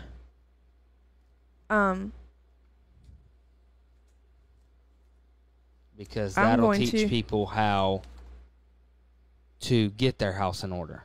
Yeah, it will. And I'm going to read the things that okay, yeah. That's where he wants me. It was through the music he was listening to. He didn't cleanse his house. And he was 17. How did he know how? And his parents weren't saved. Right, but it goes back to what Proverbs says. Train your child up in the way that he should go, and when he's older, he shall not depart from it. Yeah, like, it was just like, it was so... it was so weird and foreign to me because it was like it was starting and it was so intense and it was over. But my aunt, who was prayed up every day and she had done the work to cleanse her household, she knew that declaring it in the name of Jesus, not her power, but his power, could do it. A little bit of background without getting into her stuff. Yeah. But just to say the reason she was so good at spotting these is because she's dealt with them. She has dealt with them personally. on a personal level since she was born. I mean, with her, I mean, the people who were supposed to be keeping her safe, her own mother and father, I mean. Yeah, that's a heartbreaking story. She can tell you some, and she knows what they have look her on like. As a guest sometime. Oh, she would she's willing. love it. But she knows what they look like, and that's why she was their resident go-to person when this kind of thing happened. And apparently, it happened a lot. I just, I hadn't been going to the church super long, maybe like a year and a half at the time. Right. And the reason I say about that bringing her on is because she's another one that's just starting to wake up. Yeah, she's starting to wake up to like the feast, and so she's always been in God's will, but she didn't know where to go from there. It's like she didn't have any direction because, like I said, she didn't have any parents. I mean, right. So like it's weird. Like she's been teaching me all these years. Not only that, but in her biggest times of need, the people that claim to be the followers of Christ have abandoned her. Oh yeah, that was rough. But like she's been pouring into me God's will all these years and training me up, and now I can turn around and pour into her. And she's like, "You're teaching me so much," and I love it. It's because of the prophecy in Joel. Yeah. The young men. Well, yeah, I mean that's part of it, but isn't that Joel also the one that talks about the young teaching the old? I think so. Yeah.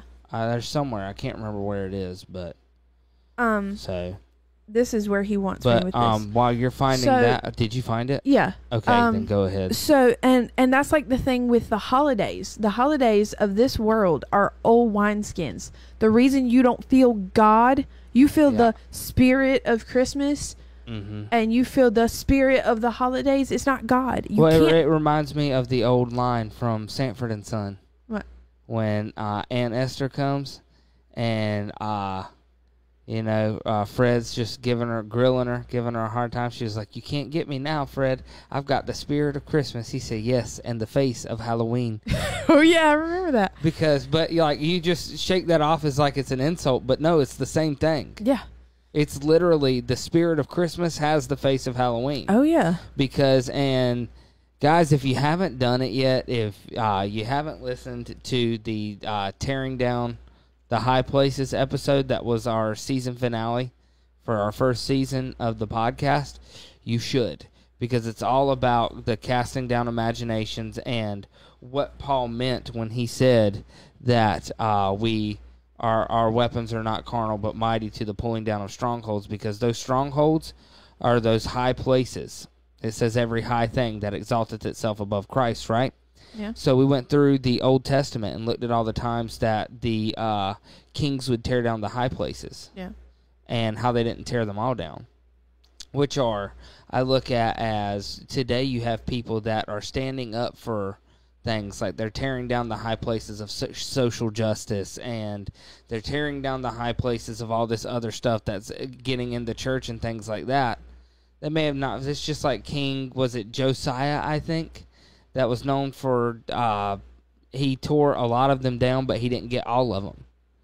And that's Christmas, Easter, all of those. Those are those last high places. And we went through and we went to a witch's website and showed, she went through and explained what every decoration on a Yule tree means and what spirits it binds. Yeah, and you have that in your house. People put these in their house, and everybody says, "Oh, well, Jeremiah 10, that's not about the Christmas tree," but it absolutely is. Of course, it wasn't called a Christmas tree then. Like there was no people Christmas. People that are saying that are being ridiculous. Yeah. But the reality is especially if you watch Truth or Tradition that Jim Staley did, he does a great job of showing that these trees were in temples all the way back even into ancient Egypt. And but I mean, that's the biggest thing. You're trying to renew your wineskin, and you're trying to fit him in the box of Christmas and Valentine's Day and Easter and all these things. He doesn't want to be there. He will not be there. You feel a disconnect from God. They say depression is highest during the holidays. Of course. Well, because God is farthest from his people, and he wants to be with us. Deuteronomy 28. If you obey me, I will bless you in all these things. But if you don't, there will be curses. Mm-hmm. And one of those curses is the iniquity that you have to bear. Exactly. And God says specifically, Moses told them in Deuteronomy chapter 12, when you go into the land that the Lord gives you, do not look at the way the heathen worships their God and say, I will worship God in this way. Yeah, exactly. But and that's exactly what we're done. Doing. I mean, you can't fit him into the box of those holidays and call yourself clean. You can't. You can't. I mean, see, I don't know why you. I don't know anymore why you would want to. In Israel, they use sheepskin for wines because sheep are a clean animal. Yeah. But most other countries, do you know what they used for wineskins? Wasn't it pigskin? Pigskin. That's why I want to do that. I'm going to name drop them. Dry Farm Wines. They are completely vegan. Not a sponsor, by the way. Not a sponsor. It's just I've chosen to eliminate food dyes for my family, and I like to cook with wine, and I like to drink wine every now and then. I'm not really a big drinker, but I like the antioxidants it gives me. But if you buy wine from the store, because the FDA and the wonderfulness that they are, they don't require winemakers to list the ingredients on the bottle. And they have added food dyes. They have added synthetic yeast. They are GMO. The grapes are sprayed with pesticides, and they are irrigated. Now, what happens when you irrigate grapes is you actually push more sugar into the grapes. So when you make them into wine, it has a higher alcohol content. Yeah. So dry farm wines, it means they only water it with the rain that comes out of the sky. And and we used to drink kosher wines and things like that, but the reality is those are blessed over by rabbis. I got convicted. Okay, we were making a leg of lamb that I got from the store, and I've been buying it all the time. But I finally looked in the corner of the packaging one day, and it said that it was halal, and I was like, oh. And I was like, what am I supposed to do with that information? And, it was kind of God said, look it up. So I did. I looked up the requirements for making something halal. And basically, it's a prayer that they have to have said over it in order to bless it for the God of Islam, which people think is the same as ours, but it's not. No, Allah is a moon goddess. Yeah, when you really do the study on it. So they have to say, bless this in the name of Allah when they make something halal. And I was like, but what about what the Bible says about me not eating food that's been sacrificed to idols? Which is why we stopped with And kosher then he wines said, well, if we're like going to do that, we need to stop kosher too. And I was like, but why? And he said, because they pray over it in the name of their God, which is not, it's not ours. When you really start, especially when you start looking at high-level rabbis and how majority of them practice Kabbalah. Yeah. Kabbalah doesn't, I mean, the Bible tells us that when you reject Jesus Christ, you have not the Father. Yeah. So we already know that they don't pray to the same God. Exactly. But they can't have the Father because they don't have Jesus. As far as to say there's something called the Ein Sof. And the Ein Sof is the being that created the God of the Bible. Oh, God. He is the ineffable. So when they talk about you can't say the ineffable name, yeah, they're not talking about Yahweh. Uh-huh. They're talking about Ein Sof. Because he is the ineffable being. Gosh. So, yeah. That's like, then everybody's like, oh, that's a rabbit hole. Don't go down that rabbit hole. Because that's where people destroy themselves because they can't handle the information. As far as especially if your wineskin isn't ready for it. I mean, my wineskin wasn't quite ready for that one. That was a lot. But as far as kosher and halal stuff, I say, use your own discernment and your own judgment. But really, I mean, the more I think on it and pray on it and meditate on it, because I know a lot of people like me, it's easy, like with marshmallows, because we don't eat pork because we know it's unclean. I have to buy special marshmallows that don't have the pork fat in them. And so it was easy to find them in the kosher section at Walmart. But they come from a company that prays over them to be kosher, and I had to stop buying them. Because so here's the other thing: it's so they will sacrificed to an idol. They will label things because, according to rabbinic law, mm-hmm. you can. It's not permissible to lie to a fellow Jew, right? but you can lie to Gentiles if the situation calls for it. Wow. See? I forgot what part of the Talmud, but I actually read that out of the Talmud. God. So, because I'm one of those geeks that if I hear something mentioned, I actually have to go find what part of the Talmud it came from and read it for myself. So, and I'm telling you, the Talmud, I mean, there's a reason they call it the Babylonian Talmud, because it does nothing but bring confusion. Right. So, guys, I'm gonna wind this down because I've given you like a brain dump of information here, and I know it takes time to process. Look through your house is the biggest thing to start this journey on renewing your wineskin. Look through your house. Do you have any movies that depict people that you know are Satanists? Do you have any food in your house that was sacrificed to idols? Do you have any posters on your wall that have demonic picturings in the background that you may have never noticed? yeah, and think about old stuff that you may have forgotten about, because one of the things Look for through me the closets, because I this is like 10 years ago. I used to play Yu-Gi-Oh! And Magic the Gathering. yeah.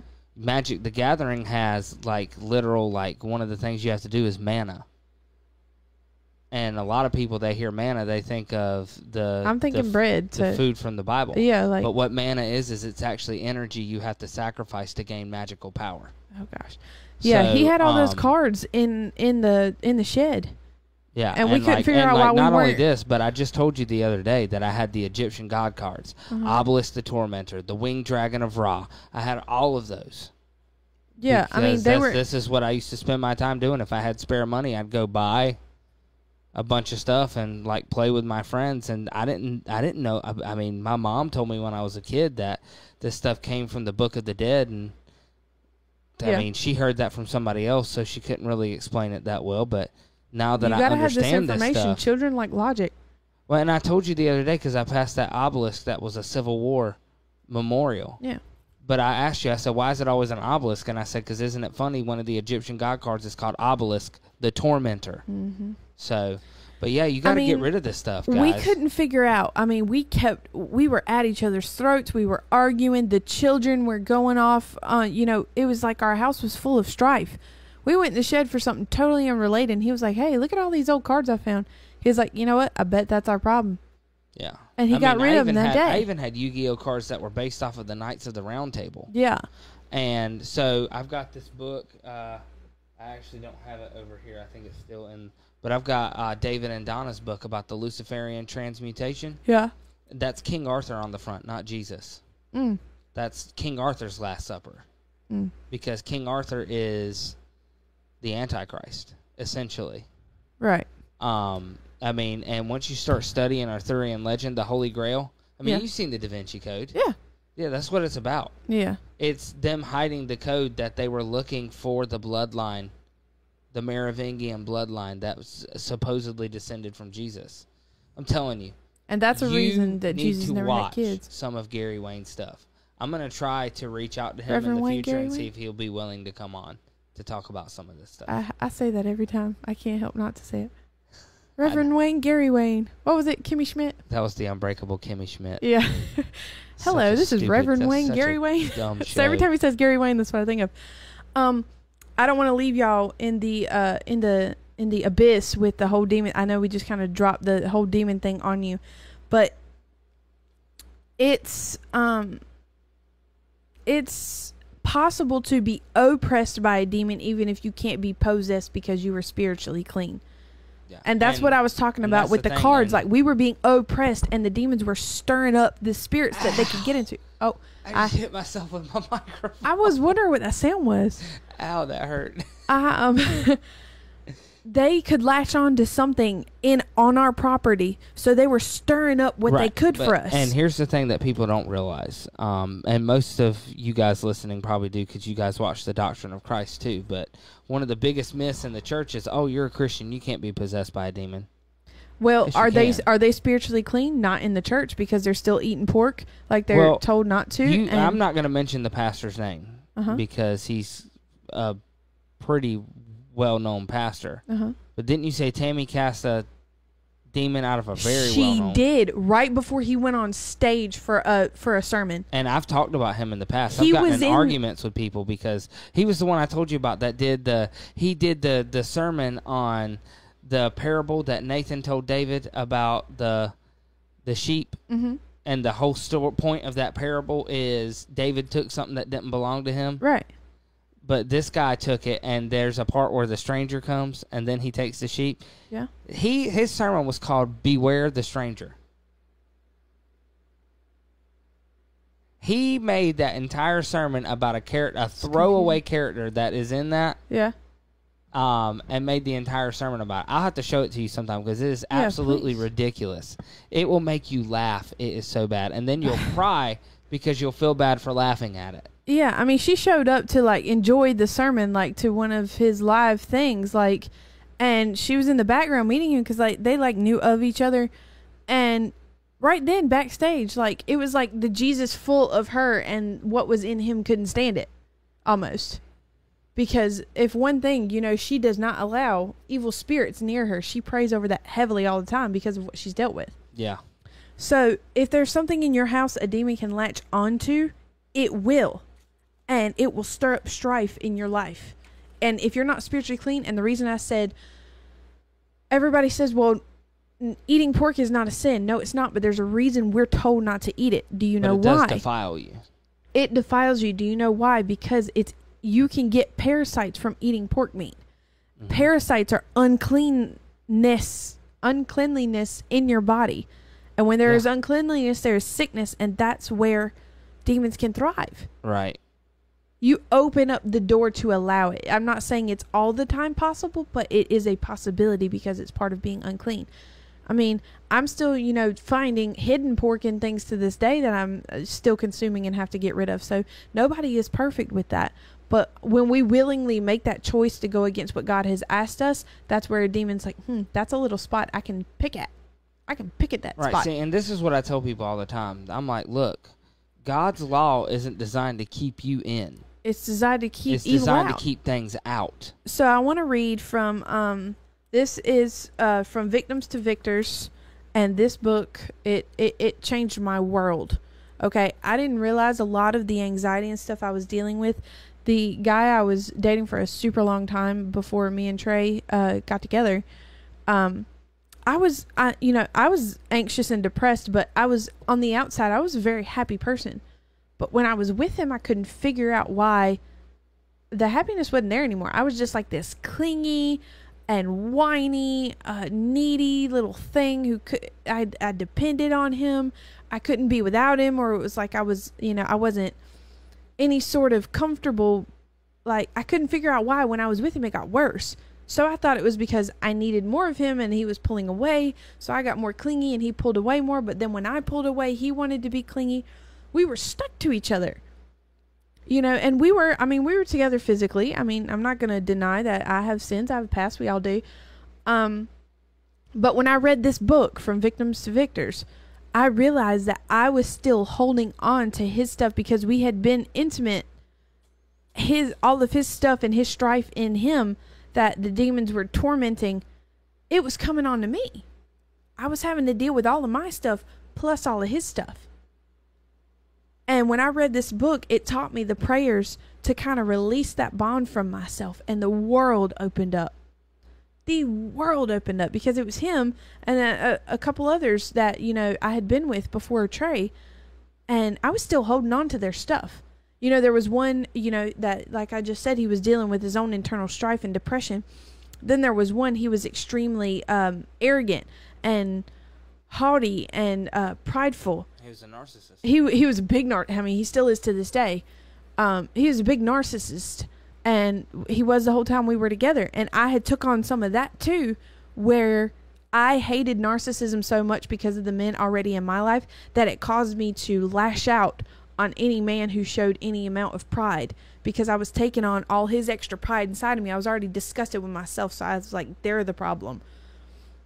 And then there was one who he was a philanderer. He liked to break up people's relationships, and you know, basically for fun, to say that he could, even though he hadn't been physically with anybody before me, he did. He liked to meddle, and because of that, I found myself taking on some of that too. You know, like when there was people's happiness, it was almost like it made me mad because I couldn't be that happy. You know, I was jealous. I was taking on his jealousy. And this book taught me how to break all that off of me. And I'm so much of a better person for that. I didn't even know I was still dealing with it. So I want to read the dealing with demons part because, again, if you're not being possessed, you could be oppressed. This comes from page 93 of the book. It talks about the doors of demonization. And even if you can't be, if you have these, you can be possessed. You are opening up the door. The first one is sexual sins, like I just talked about. If you have been with people, even if not fully, in some way you've been intimate with them, you can take on their stuff. And you have to pray that off of you. Transfer of spirits, which talks about you need to be careful about who lays hands on you and prays, like in ministry. Because if they lay hands on you, they can transfer their spirits onto you. And I think they're like a Freemason or something. I think they do that far too freely in churches where they say, let's all lay hands on this person before they go on a mission trip. They do that far too freely. You don't know what stuff they're dealing with. Well, a lot of that Stretch out your hands to them. Especially like, just pray to yourself. Especially in like the church we were in, because they said they believed in spiritual gifts, but they never showed any actual evidence. They don't want to deal with the spiritual side of anything because it's too deep. It'll scare people. But see, that's the thing. If you can't deal with the spiritual side, then you shouldn't do things. Exactly. Because every action that you do has a ripple effect, not only in this realm, but in the unseen realm as well. Exactly. And I would argue that the ripples are amplified in that realm. Yeah, they are.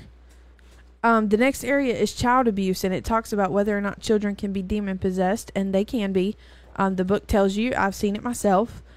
But if you've dealt with child abuse... I've heard of 4-year-olds being possessed. It's the most heartbreaking This stories. book talks about that. As a matter of fact, I think I heard it from David. Yeah.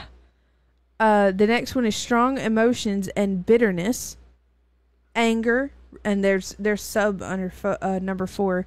Strong emotions, bitterness, anger, rebellion, rejection, unforgiveness, fits of rage, and rage against God. All of these can open you up to being possessed by a demon. Yeah, because these entities, they feed off of this stuff. Yeah. That's why the Bible says be angry and sin not, because our anger leads to... It's not the anger in and of itself that's wrong, and it leads to the demonization. It's what you do because of the anger. It's how you act on it. Number 5 is occult practices. That one is self-explanatory. Number 6 is generational iniquity. Sometimes it is. Yeah. Well, sometimes it is. So yeah. like people don't realize how small occult practices can be. Remember we were watching that Gen Z Bible translations? Yeah. And they were in the little like hipster restaurant that was in the storage unit. Uh-huh. And he asked them what his Enneagram number was. Mm-hmm. Yeah, that's witchcraft. Yeah. Or like reading your horoscope. It's witchcraft that's been adopted by the church because it's basically a personality test, but the personality test acts like a horoscope. Right. Oh, well, you're this number, so you should eat these things. Or wear this color today to be happy. Yeah. So that's why I say, like, to everybody here it probably is, but I always want to clarify that because I never know when new listeners are going to pull this stuff up. Oh, yeah, definitely. And I don't want to assume that everybody knows. So, because I think I did that a little too much last week with the Romans thing. Yeah. I just think that I spoke too much to, no offense to you guys that are listening, but I spoke too much to my regular audience and didn't prepare enough for new people. Right. The next one is generational iniquity. That's stuff that's been passed down from people before you. And which can be all the things that she just listed. Yeah, it can be all the things because it's your sin nature. You're born like with their DNA, and they change their DNA with these things and pass it on to you. That's why we're born into sin, because your DNA changes with your personality, and then you pass it on. Curses and hexes. I've had people physically who have had pictures of me, like, you know how relatives like pass out pictures, who have prayed curses over my life. Like, they have prayed for bad things to happen to me. And I didn't know about it until I was an adult because my aunt told me, and that she had been renouncing it since she found out. Like, they prayed for bad things to happen to me all my life. And not just me, like my family, my sisters, you know. And my aunt told me, and she said, I didn't tell you because you were little. I don't want to scare you. She said, but I had been renouncing it. And then demonized generation in society. This is just being in general society, conforming and trying to be like the world, in the world and not of the world. And then symptoms of demon possession: unusual physical strength, fits of rage, self-mutilation, mixed signals on spiritual things and occult knowledge, voice change, transfer of spirits, occult powers, amnesia, and lost time, which is what I was talking about. When that boy got up, he didn't realize how long he had been there. Right. He didn't remember walking to the front of the church. It was like everything God that was in him squeezed him to the front, because God knew his people were there and prepared to take over. Right. And then Not he didn't only remember that, anything. And see, that's the thing, like, you know, and I know it's terrifying when you think about stuff like this, because the reality is we just don't, in our cessationist culture that we live in, because the majority of the churches around Right. don't believe in spiritual gifts, we don't fully understand this stuff. But the reality is we don't have to, Right. because we serve the same God that made Enoch the judge of the fallen angels and pronounced their punishment to them. Yeah. And you know what happened? They were terrified. They quaked in fear of Enoch. And it's the same thing. And we're dealing with their offspring. Yeah. Because the reality is we serve the same God who took down the giant with the stone through a willing servant. All he needed was somebody who was willing to act. Mm-hmm. And he'll do the rest. That's what he needs from you when you renew your wineskin. It sounds daunting at first, but if you start making the steps and just do what we read in those verses, even if you don't know how, you start and you try, God's grace fills in the gaps. That's what Jesus is for, to fill in the gaps, because we're not good enough. Yeah. We're not good enough without him. I do want to let people know that, at least for me, the story that I shared with the statue, Yeah. this is the first time I've ever dealt with anything like this. Oh, yeah. So my life has been so spiritually dark that I think for a while I went spiritually dormant. But like deliverance, everything, I'm not good at that. But if there's anybody out here who is listening, and you've struggled with these things, you've had these things manifest, this book, Victim to Victors, you can find it at fojcradio.com. Can they see me right now? And yeah, they can. And so Sarah's holding it up. Hold it closer to the camera. Good. Now the light's shining on it. Angle it. Yeah, that's perfect. So that's Victim to Victors by David and Donna Carrico. You can find it on fojcradio.com.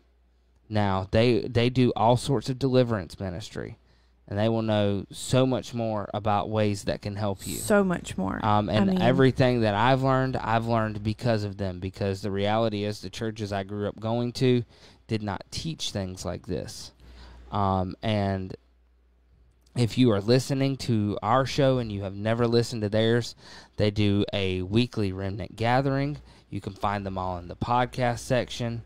They do so many different things, but deliverance is one of the things that they deal with. Get this book from them. And a link will be below in the show notes. Please take advantage of that. All their resources are there to help you. Plug that in, because I'm on call. One of my clients is being induced tonight. I need to make sure Okay, that that's doesn't fine. die. So that's all we have, guys. I know it was kind of heavy there at the end, and it started out so light, but you know that's how it is with God. He once you get to dip your toe in, he's like, dive deep with me, and I love it. I really enjoyed being with you guys again. It's been so long since I've been in front of this camera. I'm still not any better at it than I was the first time, but I hope you enjoy it. I hope you learned something. Normally, this is the time I tell you what my next show is. I don't have it yet. God will tell me, and then I'll tell you. I think next week we are going to follow up with more of the Todd Friel on the mandated V's. Oh, yeah. Because we barely got to talk about any of the we got to talk about the pinwheels thing. Yeah. But there's so much more. That was an hour show. Yeah. And then it had 2 follow-ups. Yeah. Well, that's your stuff. I'm talking about in a month when it's my so turn. I'm just letting people know, giving them a heads up. We'll probably talk about more of that next week. Yeah, and then, when I know, I'll get him to announce on one of his what's going on. But stuff is stirring in the spirit realm. Be prayed up and renew your mind skin. Have a good day. Y'all enjoy the rest of your evening. I might see some of y'all in the Now You See TV chat after this. So I will see you guys later. Have a wonderful night, and we will see you next week on Course Correction Radio. Bye. Y'all take care.